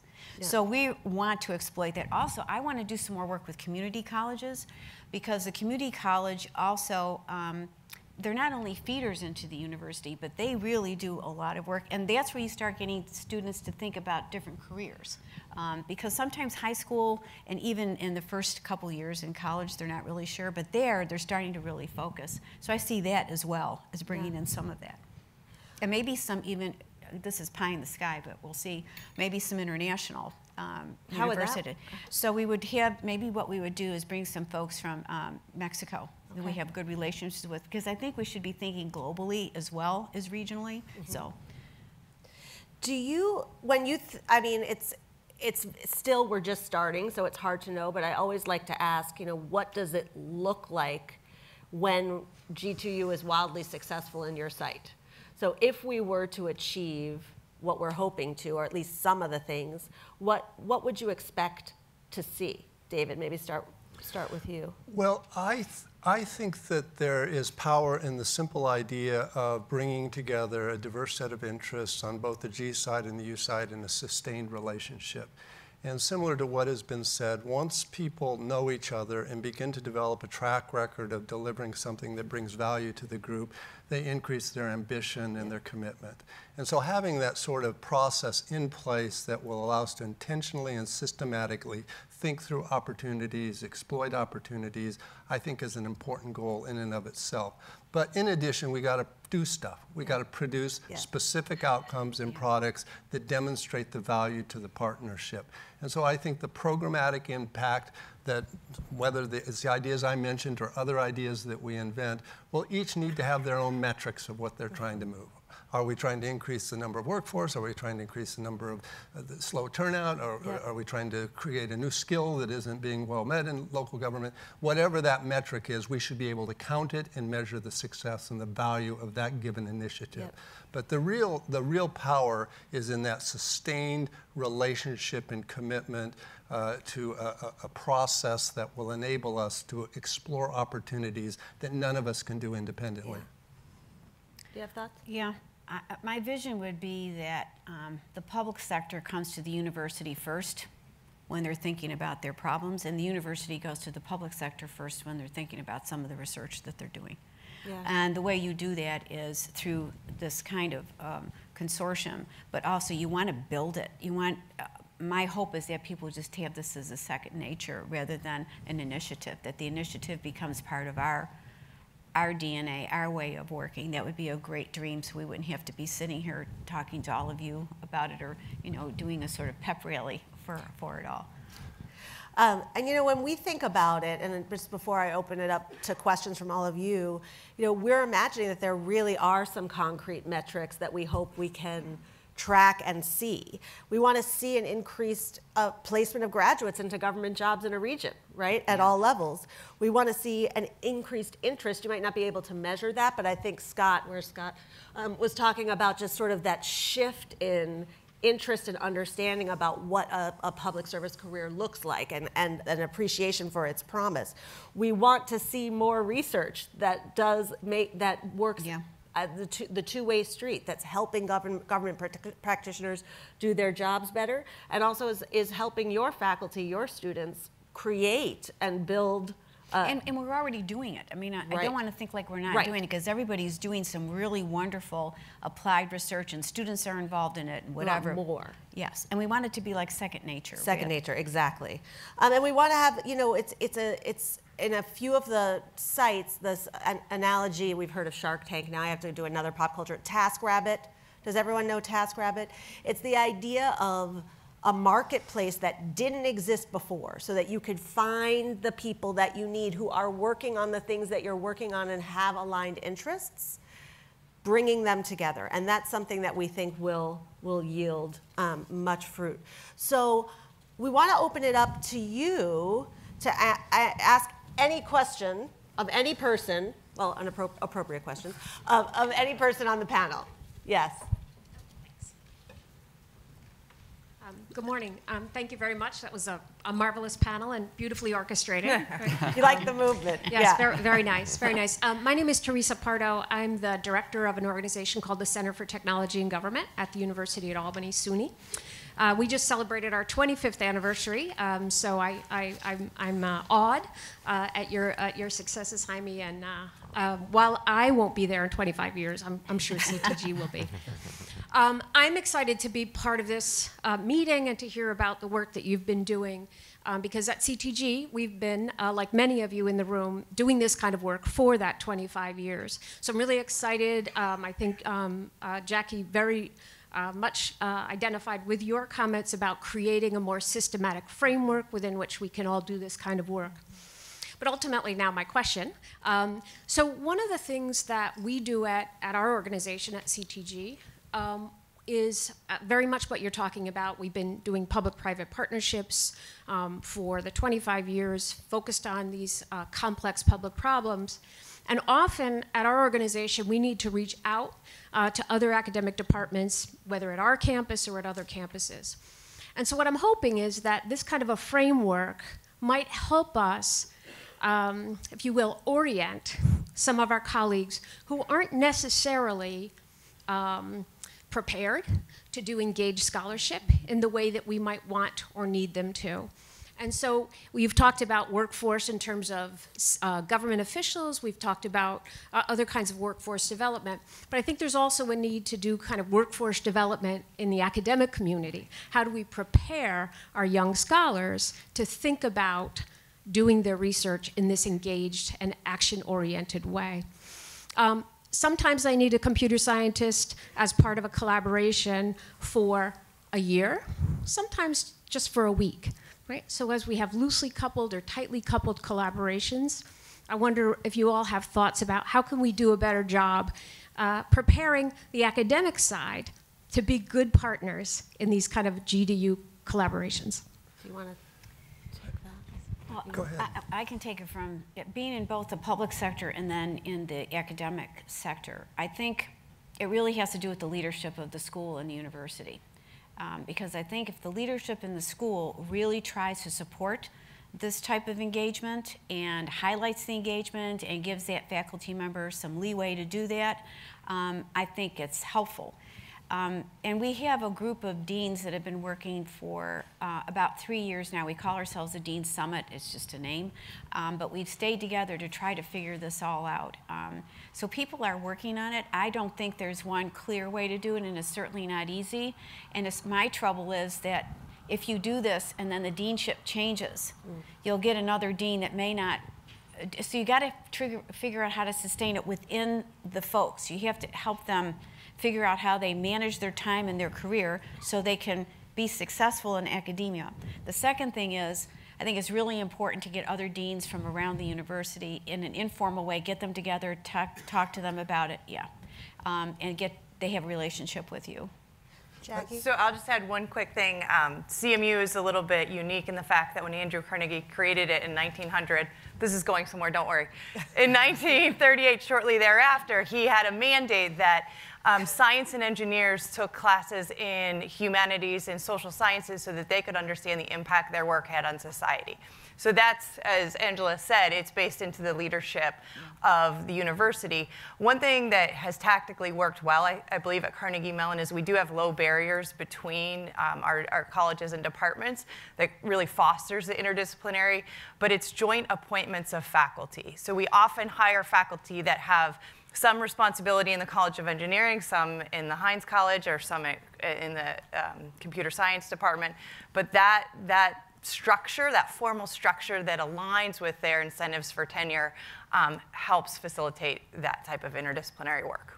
One more comment on this? Just real quickly from my perspective, one of the things that we say on our team is we have horizontal problems and we have vertical organizations. And I think one of the things I've picked up through the last 6 months is that's not just true in government, that's also true in the university side. And one of the things we've been trying to do is just systematically find people whose full-time job it is to be conveners and to really see themselves as people who can search across kind of the different disciplines or different organizations and find all the right people that need to be on the bus, to take it in the right direction. So I do think carving out people's jobs who are primarily responsible for that convening and collaborating, not just kind of responsible for a specific project or program or discipline, can go a long way. Other questions? Oh, yes. I'm John Turcott. I'm director of the Program Evaluation Division staff for the North Carolina Legislature. I'd like to ask the two deans this question. I subscribe to a lot of listservs, and occasionally I get a job announcement for a practitioner in residence at a university, and the very first qualification is must have a PhD in public administration or political science. Now, and I know that there are practitioners in residence that are in many universities. I'd like to ask the deans just exactly what they do, and as a practice, do all the deans require practitioners to have, in residence, to have PhDs before they apply? I'll speak to that. That's not true at LBJ School. You do not have to have a PhD. As a matter of fact, what we try to get is people who have spent their careers in public service. So, for example, now we have, we just last year had Julian Castro. He taught a class on housing So he was an actual professor and he taught. He co-taught in other classes. He held seminars about how policies made. He was just open for people to come in and out. We have another person there from the Congressional Research Service. She does have a PhD, but she didn't have to have one. But she is the national leader, thought leader in immigration. So when we bring them in on a contract, like a 3-year contract. It could be a 3-year only. It could be a 3-year rolling. They have responsibilities for teaching. Absolutely, that's one of their primary responsibilities, to teach. And the second one is to have some kind of service role. So if you're in my school, what I use a lot of them for is innovative thinking, and they're on teams, and they actually can help alleviate some of the committee assignments we give to tenure track faculty when we're trying to do innovative pre-work for some things. So we don't require a PhD. Neither do we. So we often use practitioners, as Angela said, to teach. But a newer model we've been doing for the last 3 years is bringing in, I would say, younger practitioners that have done really innovative things in the private public sector. For example, we had somebody that started a science and technology school in Pittsburgh, and so we brought him in to infuse that innovation to our students, and we had him create a course that our other faculty didn't have bandwidth to do, that looked at the future of education and how is technology going to impact education in the future. So it allows us to explore some new and innovative and kind of more future-leaning topics from people that have experience in the field. And you're a manager in residence. So that's not necessarily permanent, right? And I do not have a PhD, so that's nor will I. That's a part-time job. Any other questions? Back there, yeah.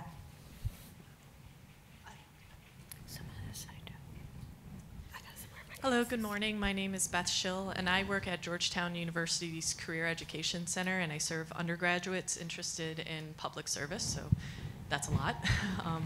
My question is, I also work with employers, and I notice a large disconnect between government agencies that I'll say are less well known, and both at the federal and the local and state levels, and students in terms of where they see themselves. And I'm curious, with all these fantastic partnerships and stories and real impact that you all are having and hope to have, how do you propose to get the word out to students so that they can start to envision themselves in, say, some of these agencies, Dustin, I'll pick on you at OMB, where they may not know what does management budget mean for them as, say, a history student or a math student or statistics or some other liberal arts degree. So how do you propose to get those stories out? Do you want to talk about that?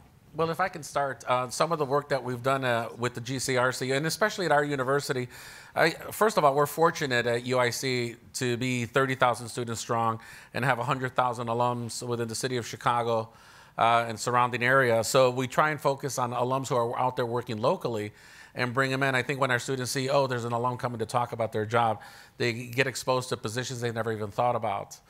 So that's one way that we try and focus it out there.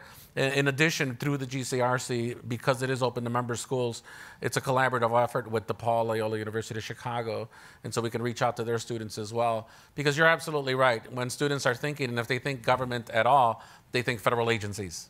But there's certainly a lot at the local and at the state level as well. We're also fortunate in Chicago, too, with our recent election, that we had a number of local people running for office who were from the University of Illinois Chicago. And they've also been very active on campus, coming back and speaking to our students. Let me give you one example with respect to GCRC. In our session on public policy careers, we brought in Jesus Chuy Garcia. Some of you may know that he ran for mayor in the city of Chicago, lost to Rahm Emanuel, but that's okay because then he ran for Congress and he won, so he's here now. I don't know if he's here right now, but and he's one that's been very active in coming back to campus and speaking about public careers. But when he speaks about public service careers, he also talks at the local level because he started off as a committeeman. He started off doing ward level work. So we try and bring in speakers that students can relate to, and hopefully it gets them to start thinking, look, yeah, there's these great positions out there, but there's some really good stuff you could do at the local level which may have more impact immediately on your community. Scott, did you have a... Yeah, my answer may also answer another question that was asked earlier.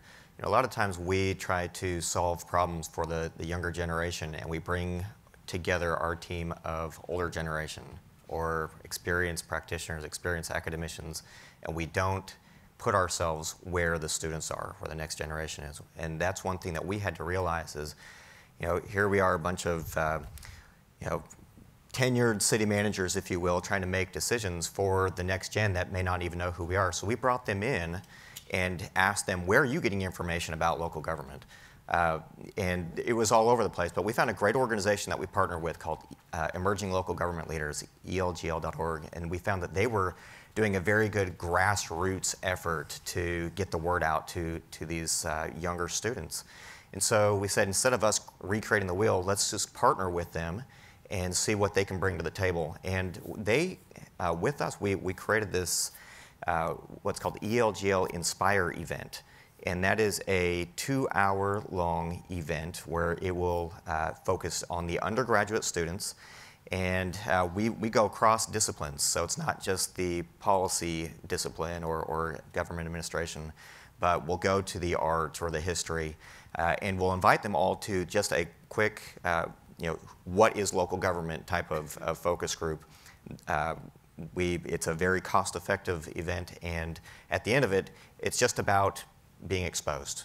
The students don't need to know anything about or have any desire to become a city manager, but we want them to be exposed so that we can augment the pipeline into the graduate programs and, of course, then into the profession. I think we have time for one or two more. Maggie. Great. Hi, my name is Benya Kraus, and I'm one of the co-founders of Lead for America, a new national nonprofit that is addressing part of that pipeline question into local government specifically. As a recent graduate myself, I just first want to say thank you for this panel. I feel just so inspired that all of this exists and all the great work that you are doing. My question is for Scott and Dustin, but happy to hear some feedback as well from other folks. Just by quick way of background introduction, Lead for America, we recruit, train, and place recent undergraduates into local governments in their own home communities, so sending them back to especially rural and tribal and economically distressed urban communities.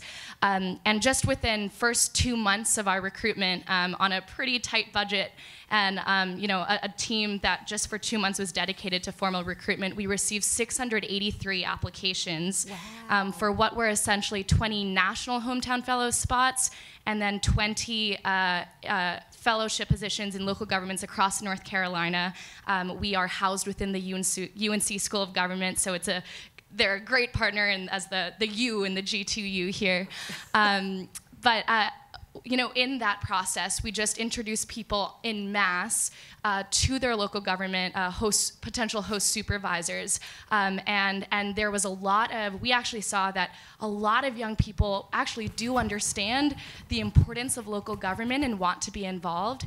And so my question would just be, how could we position ourselves both as an organization, but also as young people to first, make these applicants attractive to local government and I think also federal government too, but also how can we be thinking about the procurement and recruitment process so that I love the question about, if you're not a PhD and also at the undergrad level, Google is hiring out of undergraduate, but how can we be thinking about the procurement process on both the student end as well as on the local government and about how to bridge that gap together?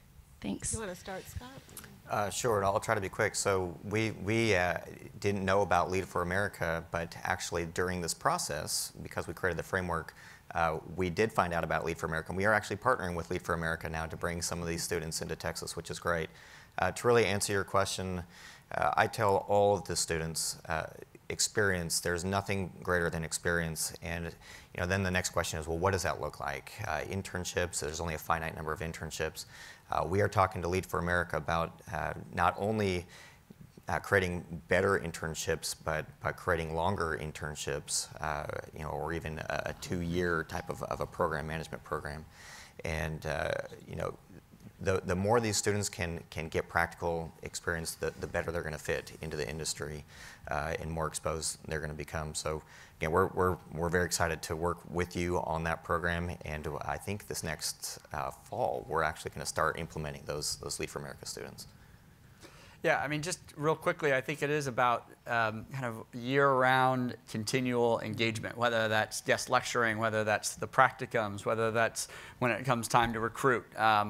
Finding those kind of partnerships throughout the year and in different ways, I think really can ensure that there's an ongoing kind of relationship that gets formed between the appropriate kind of government agencies and then the university. I think that is a real powerful way of making sure it's not just seen as recruitment or not just seen as research, but we really have an ongoing kind of set of relationships across that throughout a student's kind of life cycle. I think we have time for one more question. Right in the front. Hi, my name's Nora Dempsey, and I'm here with my colleague, Bridget Roddy. And together we run the Virtual Student Federal Service Program, so VSFS. And Bridget started it 10 years ago this month, or no, this year. Yes, so we thought it would be very relevant to mention that U.S. college students, whether they're undergrad, graduate, or PhD candidates, can intern virtually with the federal government. So you can work with NASA, excuse me, Smithsonian, the State Department. So each year we have thousands of students apply, and it's a great way for students to gain work experience and for the federal government to bring in new, fresh ideas and energy. And so we just wanted to make sure that everyone here is aware of the Virtual Student Federal Service Program. And one last thing is that we're exploring now the idea of how we can make sure to connect with local governments. So last year, under the Department of Justice, the National Institute of Corrections joined up and began working from their federal agency right through to the states who are running prisons, and it was very interesting for students. So we'd like to explore that. So really our question is, how can we make sure to get the emails for all of these great panelists so we can follow up? We will do that. That we will do. We have time for one more right here. Hello, my name is Paul Schlottman. I'm with the University of Dayton School of Law. And I just wanted to make an observation and also, I guess, a charge or an ask. I believe that what we're hearing a lot of is that as government agencies and universities, we're pretty good about collecting data and figuring out our needs. However, we probably aren't so good about taking initiative. And so what are ways in which the Volcker Alliance or those of us that are here can agilely take initiative like business does in order to get our needs met? Anyone want to speak to that? Well, I would only say, I mean, I think that's the whole purpose, is to create a door and an impetus and an opportunity that will enable initiative and that will allow us to unlock the resources in the universities to better engage with the governments that they're supplying labor to and supplying information to. This was said in a couple of other places. Being on the G side of this equation, it's really easy to find an academic. It's really hard to find a university that will really engage as an institution. Or it's really, and oftentimes academics bring their own research agenda that doesn't necessarily match with the research needs of the government that's trying to solve a particular problem. And I think what we're creating is a platform to break down some of those institutional behaviors that will allow us to interact in more sophisticated, intentional, purposeful ways. I mean, I think that that's what we are here to do, is exactly what you said, is to unlock some of the institutional inertia, both on the U side and on the G side, that doesn't allow us to interact with each other with intentionality and purpose. Because we were so efficient with our choreography, we can actually have one more question. You have someone? Hi, thank you. So my name is Trevor Kolodny, and I am a Presidential Management Fellow in the Treasury Department at the Alcohol and Tobacco Tax and Trade Bureau. And I was just wondering, you know, when you think of how potential employers position themselves on campus right now, and you think of the ways that they reach out to students, you know, I think social media was mentioned, and, you know, the value of meeting someone face to face and having someone that you can talk to through these processes.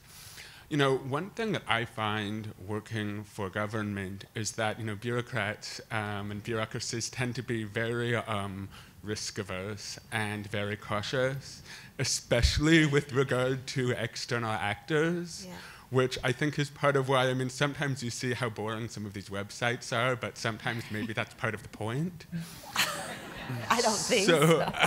I guess, like, my question is, you know, when you're looking at how you try and position, you know, government as a potential, you know, opportunity in this landscape, how do you take into account that fundamental, you know, cautiousness and risk aversion that I think is common in many places, if not throughout the government? Thank you. You know, this is a really timely question because last week, ASPA, the American Society for Public Administration, I was on a panel with Angie Bailey, who's here, and Dustin and others, and one of the things we talked about is we're growing all of this talent, and we're getting them to be very innovative and very quick, and then we're putting them in settings, and some of the settings, people don't know how to manage them. They don't know how to manage to those talents, to those kinds of expertise. So one of the things we're thinking about doing, at least at the LBJ school, is working with the people who are in those mid-management levels and actually having seminars and talking to them and having them meet the students. And they have to get used to the fact that when they ask a student to do something, the student will actually get it done quickly and timely, and not people go like, oh, you got it done so quickly. Because I've had students actually call me about it, and I'm concerned about it because we're putting them into environments that don't necessarily meet and match with the kinds of expertise they have. It's absolutely a great question. I also think that these G2U forums can create a platform that will allow a cautious bureaucracy to throw a problem into the middle of a table to be advanced, and they don't have to own it. And so I feel like that's a large part of what convening intermediary agencies can do, or intermediary processes that are bringing together universities and others, is that they can advance an idea, advance a system, work it over, pilot it, and the government who's interested in the outcome can let it be test-driven and proven before they have to adopt it and take political ownership for it. And so I think there's some value in just the partnership in advancing that dynamic you discussed. It has the bona fides to right, it, yeah. Right.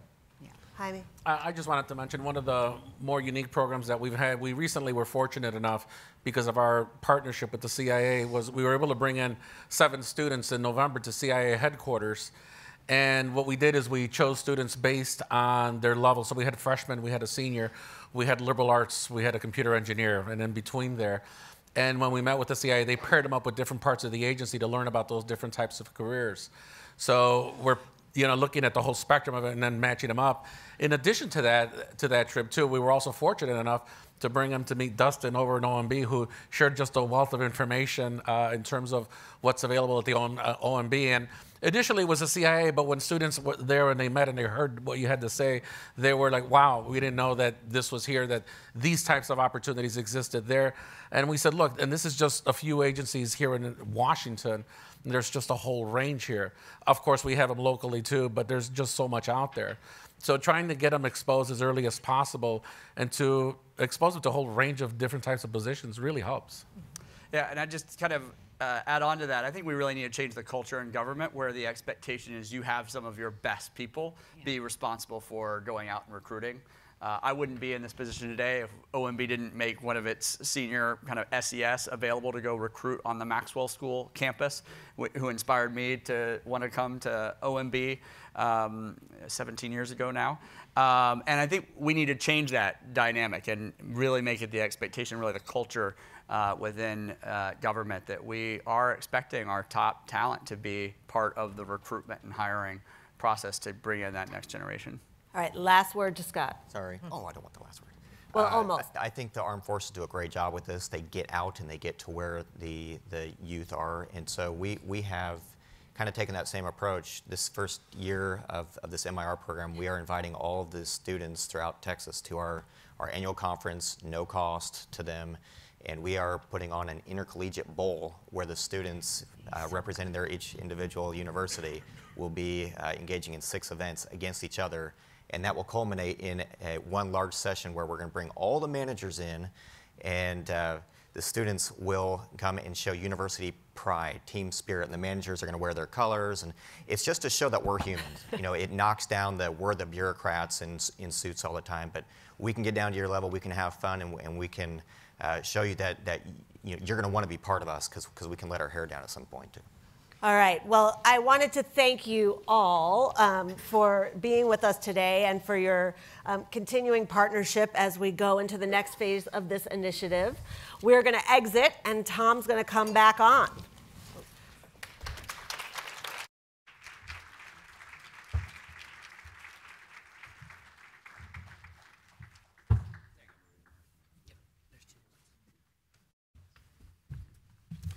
Okay. Again, let's thank the panelists, all of them, for what is a remarkable job this morning. They're all incredible partners to the Volcker Alliance, and I really appreciate their insights and ideas, and particularly their enthusiasm for our Government to University initiative. And we really appreciate your coming to Washington and be a part of today's event.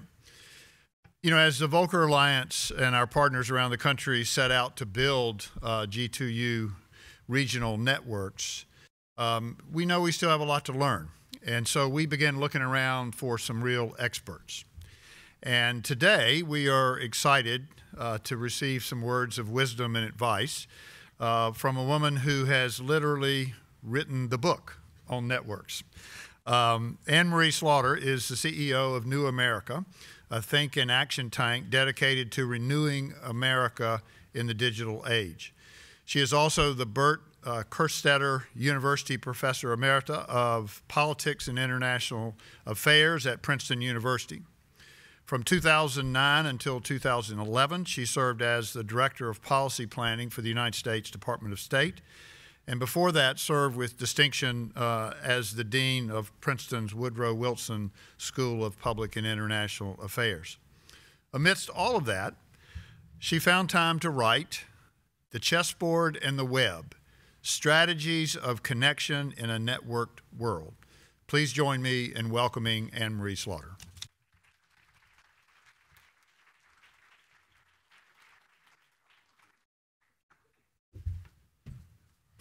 Thank you so much.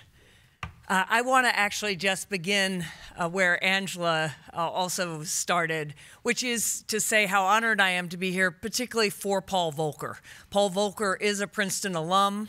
I had the very good fortune when I was dean of the Woodrow Wilson School to engage with him quite a bit. He is not shy about expressing his opinions, and they are strong opinions. But he is really a role model for so many of us. He is a man at 90 who has dedicated his entire life to what we at Princeton call Princeton in the nation's service and in the service of humanity. So I'm just particularly pleased to be here for an alliance that bears his name. So as Tom said, I've been studying networks since I was since 1994 as a legal scholar and as a policy scholar. And indeed, I think probably my best title is network evangelist. And I'll explain why I got started in networks. Even back in law school in 1982, I read a book by Carol Gilligan called In a Different Voice, where she talks about two basic structures of organization and of power. So one, of course, is a hierarchy, as she called it, the ladder. If you're in an organization that is a hierarchy, that's a ladder, you want to be at the top. That's where the power flows from, top down. The other structure, and this is 1982, is a web. It's a horizontal structure. It is a set of relationships. And in the web world, power flows from the center.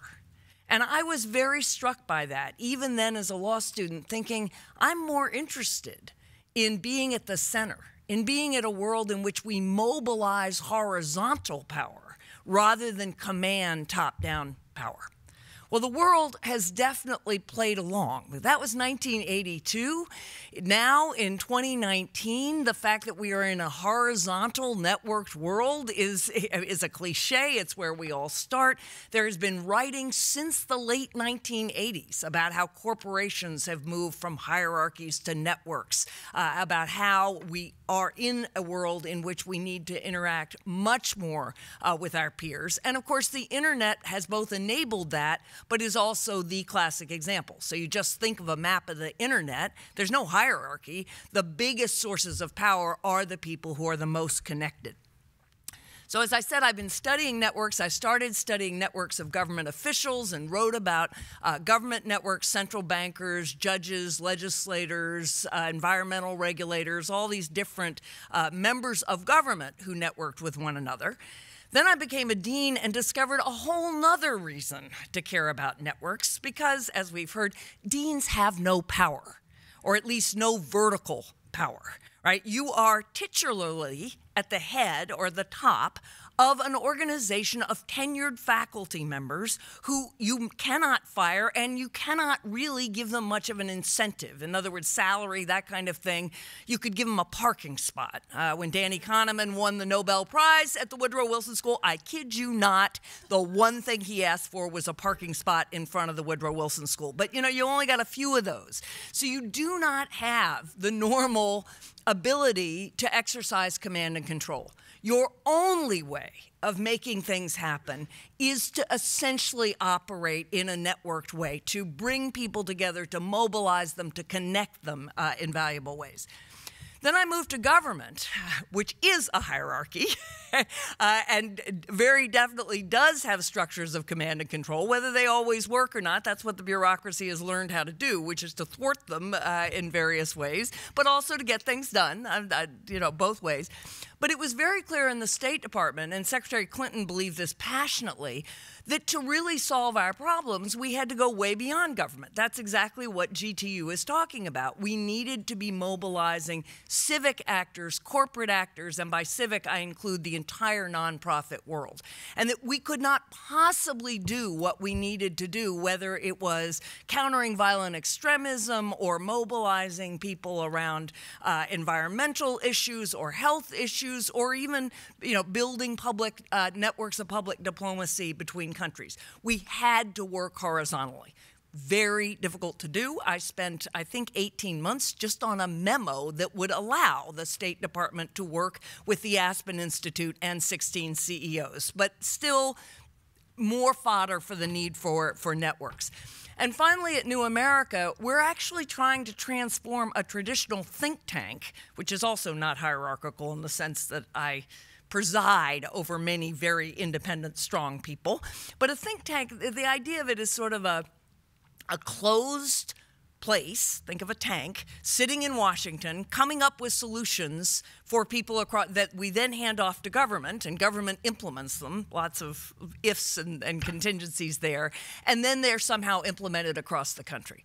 That is not the way we are solving public problems in this century. It is impossible to think that we're actually going to come up with the answers. What New America is trying to do is to implement what we call the new practice of public problem solving, which means human-centered design, finding solutions rather than inventing them, experimenting continually through the use of data, and then designing for scale. And we're trying to put that into practice and to be a networked organization ourselves. So I start with all of that just to say why, when Tom said, would you come and talk about G2U, I said, this is absolutely a piece of what we need to do to advance what all of us are about. We're all here because we're committed to solving public problems. And we do that from the University Public Policy School and many other centers, whether they bear that name or not. And we clearly do that in government, and we do that at every level. So let's then think about when we get the most value out of a network. And here, I've done a lot of academic research on networks.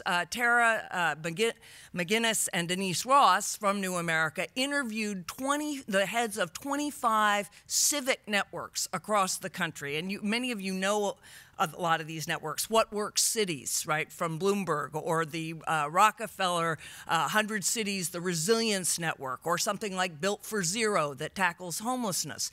And what we came up with was where you most need a network is where the problem is bigger than any one entity can solve, which describes almost all of our problems, where you've identified lots of innovations that are already happening, and you need to link them. And this is very important. And as I was listening to this panel, I thought, this is exactly where we do not need to reinvent the wheel. We just heard Jaime Velasquez say, we've got this center, we've been doing this. That's where you go out and find what's already out there and you connect it, rather than deciding you need something new and inventing it. And then finally, a network is particularly valuable when you want to reduce the risk of innovation and embolden local innovators. And actually that last answer, there was an answer that said, you can make it easier for government officials to innovate if you provide support that other people are doing this, and you create ways so that no one innovator has to own the whole thing. So these are the circumstances under which you will have a network be most effective. G2U meets all those requirements, right? We've got lots of great things going on. We've got lots of great things going on at the local and the state level. I'd say there's more exciting stuff going on at the local and state level by a lot than going on at the federal level. You have universities that are proliferating public problem-solving programs and centers in lots of ways, and they themselves need to be more networked. And what G2U effectively is a network of networks. So let me just unpack that a little bit. First place, federal, state, and local government. That's actually a vertical network, right? There is no direct command and control. Yes, in some areas, I'm a lawyer originally, but in general, you've got different power centers doing different things. So just connecting them vertically, you'd think, well, of course they're connected. They're all part of the government. No. They're not, and they're certainly not in ways where we're thinking here, how do we both create demand and supply for a new generation of public talent, but also how do we share innovations? So you have that vertical network, but then you have the efforts to connect each of those across, right? The local governments across, the state governments across, even the federal government, but that's a whole nother topic. And then you need to connect the universities. So and the universities themselves need to be more networked. We all have silos, right? So the bureaucracy has silos, but so too, as we were just hearing, when I taught at Harvard Law School, a diverse dinner party was where you had law professors and maybe a historian or a political scientist, right? I mean, the idea that you would know the engineers or the humanities folks, we all do what we need to do, and we're all deeply siloed, so we need networks within universities too. So the challenge for G2U is how you bring together vertical networks, horizontal networks into one network that can really advance the goals. And that's a question of network design. So the most important thing to understand about networks, a network is a bunch of nodes connected by links. Right? So, and right now, if we could map this relationship, this would be what we call a star network. My talking to all of you, I'm in the center, and I am connected to each of you. And it is a temporary network, but if we then created a listserv between me and all of you, it would be a more established network, and relationships would make it a network. That's one way to structure a network. Far better, and those of you who are teachers in the audience will know this, would be actually ways to connect you, right? So that you're not just learning from me, you're learning from each other. And better yet would be then to be able to select out those of you who really are like and can learn the most from each other. Then you get to what's called a pod network, where there is a center, but there are pods or sub-hubs of people who are working on specific things. And then you connect all of those. There are different structures of networks, and different structures are better for different functions. And I'll give you one example there. So let's imagine what we wanted was a resilience network. We want something that will withstand attack. I mean, looking at the Midwest floods right this minute, right? If you were thinking about how are you going to build a network that will withstand disaster, you want neither a star network or a pod network, you want a mesh network. You want something that's as distributed as possible, as many different nodes in as many different places as possible, so that they'll have a better chance of surviving. So different structures, different functions. I'm not going to go through each one, but what I want you to come away with is it's not as simple as just connecting everybody. And it's not, and actually, more connections can be bad. So again, if you think of networks that you are in, if you simply connect everyone, you often quickly get overwhelmed. If you think about, all right, here are the different pods, and a few connections can actually connect pretty much everyone. That's called a small world network. And you want to think about how you do that so people in the network get enough information and enough connection to help them, but not so much that you lose structure or, frankly, as we think of with our listservs, we simply tune out. So there's a way of thinking about how to design this network that really goes to whom do you connect and how do you then manage and lead that network. The other thing that networks need are capacity, paid capacity. And this is, if any funders are in the audience and listening or on the webcast, some of you have probably heard me say this before, but the actual work of connecting and keeping those connections and deconflicting, you see tensions coming and mobilizing and re-energizing and saying, yes, we connected this university and this local government and you committed to doing this. Have you done it? This is network by nagging, and the parents will recognize what I'm talking about. Most networks that work have that capacity in them. It is often unpaid. And think about your social networks. There's always somebody who is the one who says, hey, let's get together and let's actually go do something, and then follows up, and then makes sure people know where you're meeting, and then pings the people that didn't respond. That is work. It is the work. It's horizontal, right? There's no command. It is all about mobilization and energizing and activating.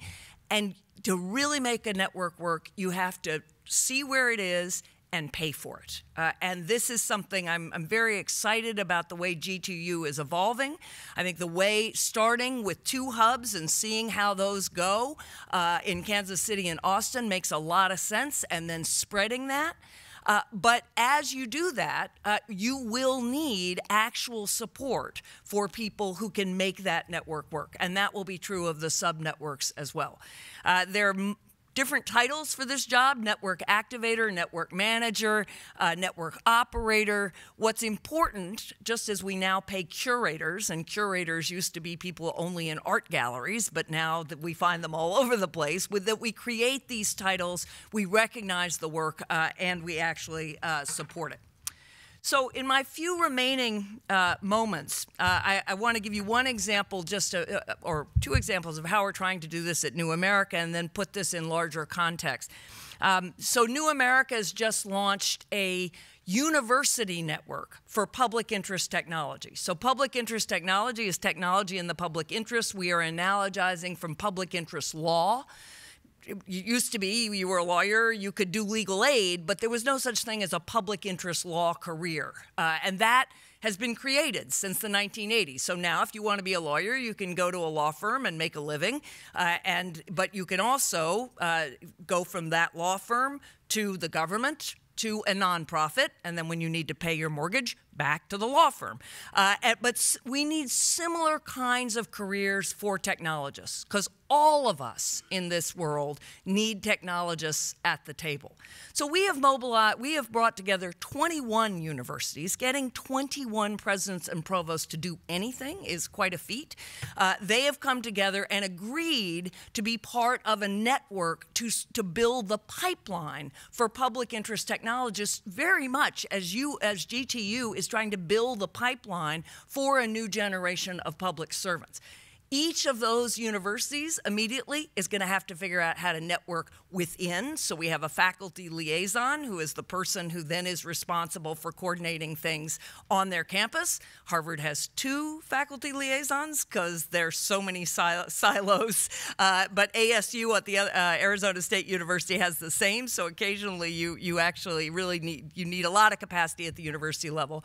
Then figuring out how do we bring these universities together in ways that are real, that are not just that website, right? Not just that database, but is active collaboration in ways that allow people to apply for funding together, to deliver results that are much bigger than they can deliver on their own, to partner with people they might not otherwise know. So we've got a basic structure. We're experimenting. It's very similar to the way G2U is thinking about proceeding in terms of stimulating both the demand and supply side. And I frankly hope we can partner in various ways.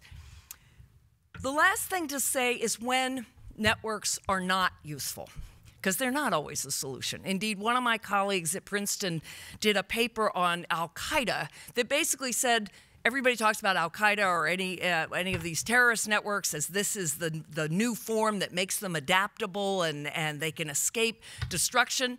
He said they'd rather be a network. I mean, they'd rather be a hierarchy. Hierarchies are much more efficient, right? They're much more centralized, and they're a lot quicker. You can order people to do things, and they will do them. So the flip side of that is if you're going to have a network, it's not going to be that efficient. It's going to be messy in lots of different ways. You're going to have to take in as much as you send out. You're going to have to listen and get innovation in and change what you think you're doing as much as you send out, which is worth thinking about as we go forward with G2U. But this network couldn't happen at a better time. Universities are reinventing themselves. They have to reinvent themselves. And the ones that haven't figured that out will be figuring that out through economic pressures in the next 5 to 10 years. But they're also reinventing themselves, moving away from being the ivory tower to being the community hub. And the far-sighted universities that are getting that are finding ways to partner with those local governments that are also reinventing what they do and reinventing their relationships with business and with the civic sector on the ground.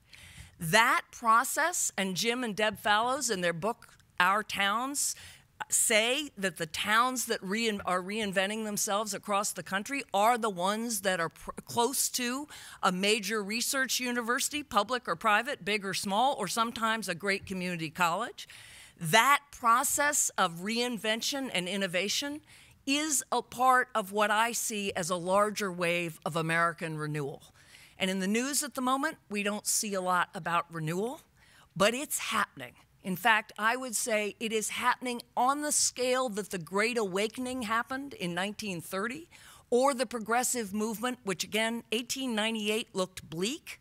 1900 to 1920, we remade our political system, we remade our economic system, and we laid the social foundations for what became the New Deal.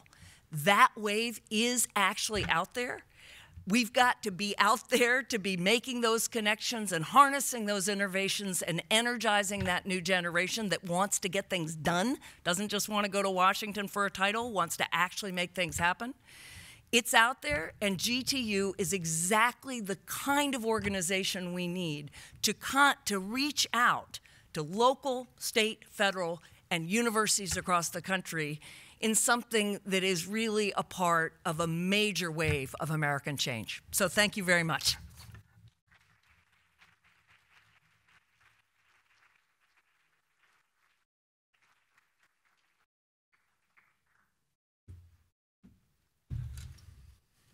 So, you know, Anne-Marie's a lawyer. I'm a lawyer. Listening to her makes me really proud to be a lawyer, I'll tell you. She's amazing. Thank you so much. Your thoughtful insights on how we can be sure this initiative reaches its full potential were amazing. We knew we would learn a lot from you. We have already, but we're going to have to gain more from your experiences and your amazing mind, so we will partner together. We're excited about being a network activator and trying to stimulate the networks that were so beautifully described by Anne-Marie. I want to close by reiterating what I said at the start, and that is that we are really excited about the G2U initiative and believe unequivocally in the potential of regional action to drive national impact. When we are fully up and running, we hope to engage a range of national partners to fortify our efforts in the regions in which we are working as well as nationwide. There's so many groups out there trying to rebuild and renew American government from the bottom up. We heard from Lead from America. There's Govern for America. There are all sorts of innovations that are happening among young people that are exciting, and we need to bring all this together in a powerful way. I want to again thank Margaret Weichert and Anne-Marie Slaughter and all of our other panelists for making this a memorable, interesting, and exciting event. I especially want to thank our G2U partners around the country who are following on live stream for their patience as we pressure tested these ideas last fall. I want to express my gratitude for the vote of confidence and continuing support that we've received from the Robertson Foundation for Government. And I wish to publicly thank the staff of the Volcker Alliance, Anelia Stevens, Peter Marcy, Maggie Mello, Sara Mogulescu, Melissa Austin, Yesenia Martinez, and Sarah Morningred, all of whom are here with us today, along with Emily Bolton, Maureen McCarthy, Naomi Major, and Noah Wynn Ritzenberg, who are back at the home base or elsewhere working on behalf of the Alliance. I appreciate all they did to make this event possible, but also to execute on the vision that Dustin brought to us for a G2U. Congressman Tom Davis may still be here. He was here earlier. He's a member of our board, and our board has been incredibly supportive of this endeavor as well, so we thank them.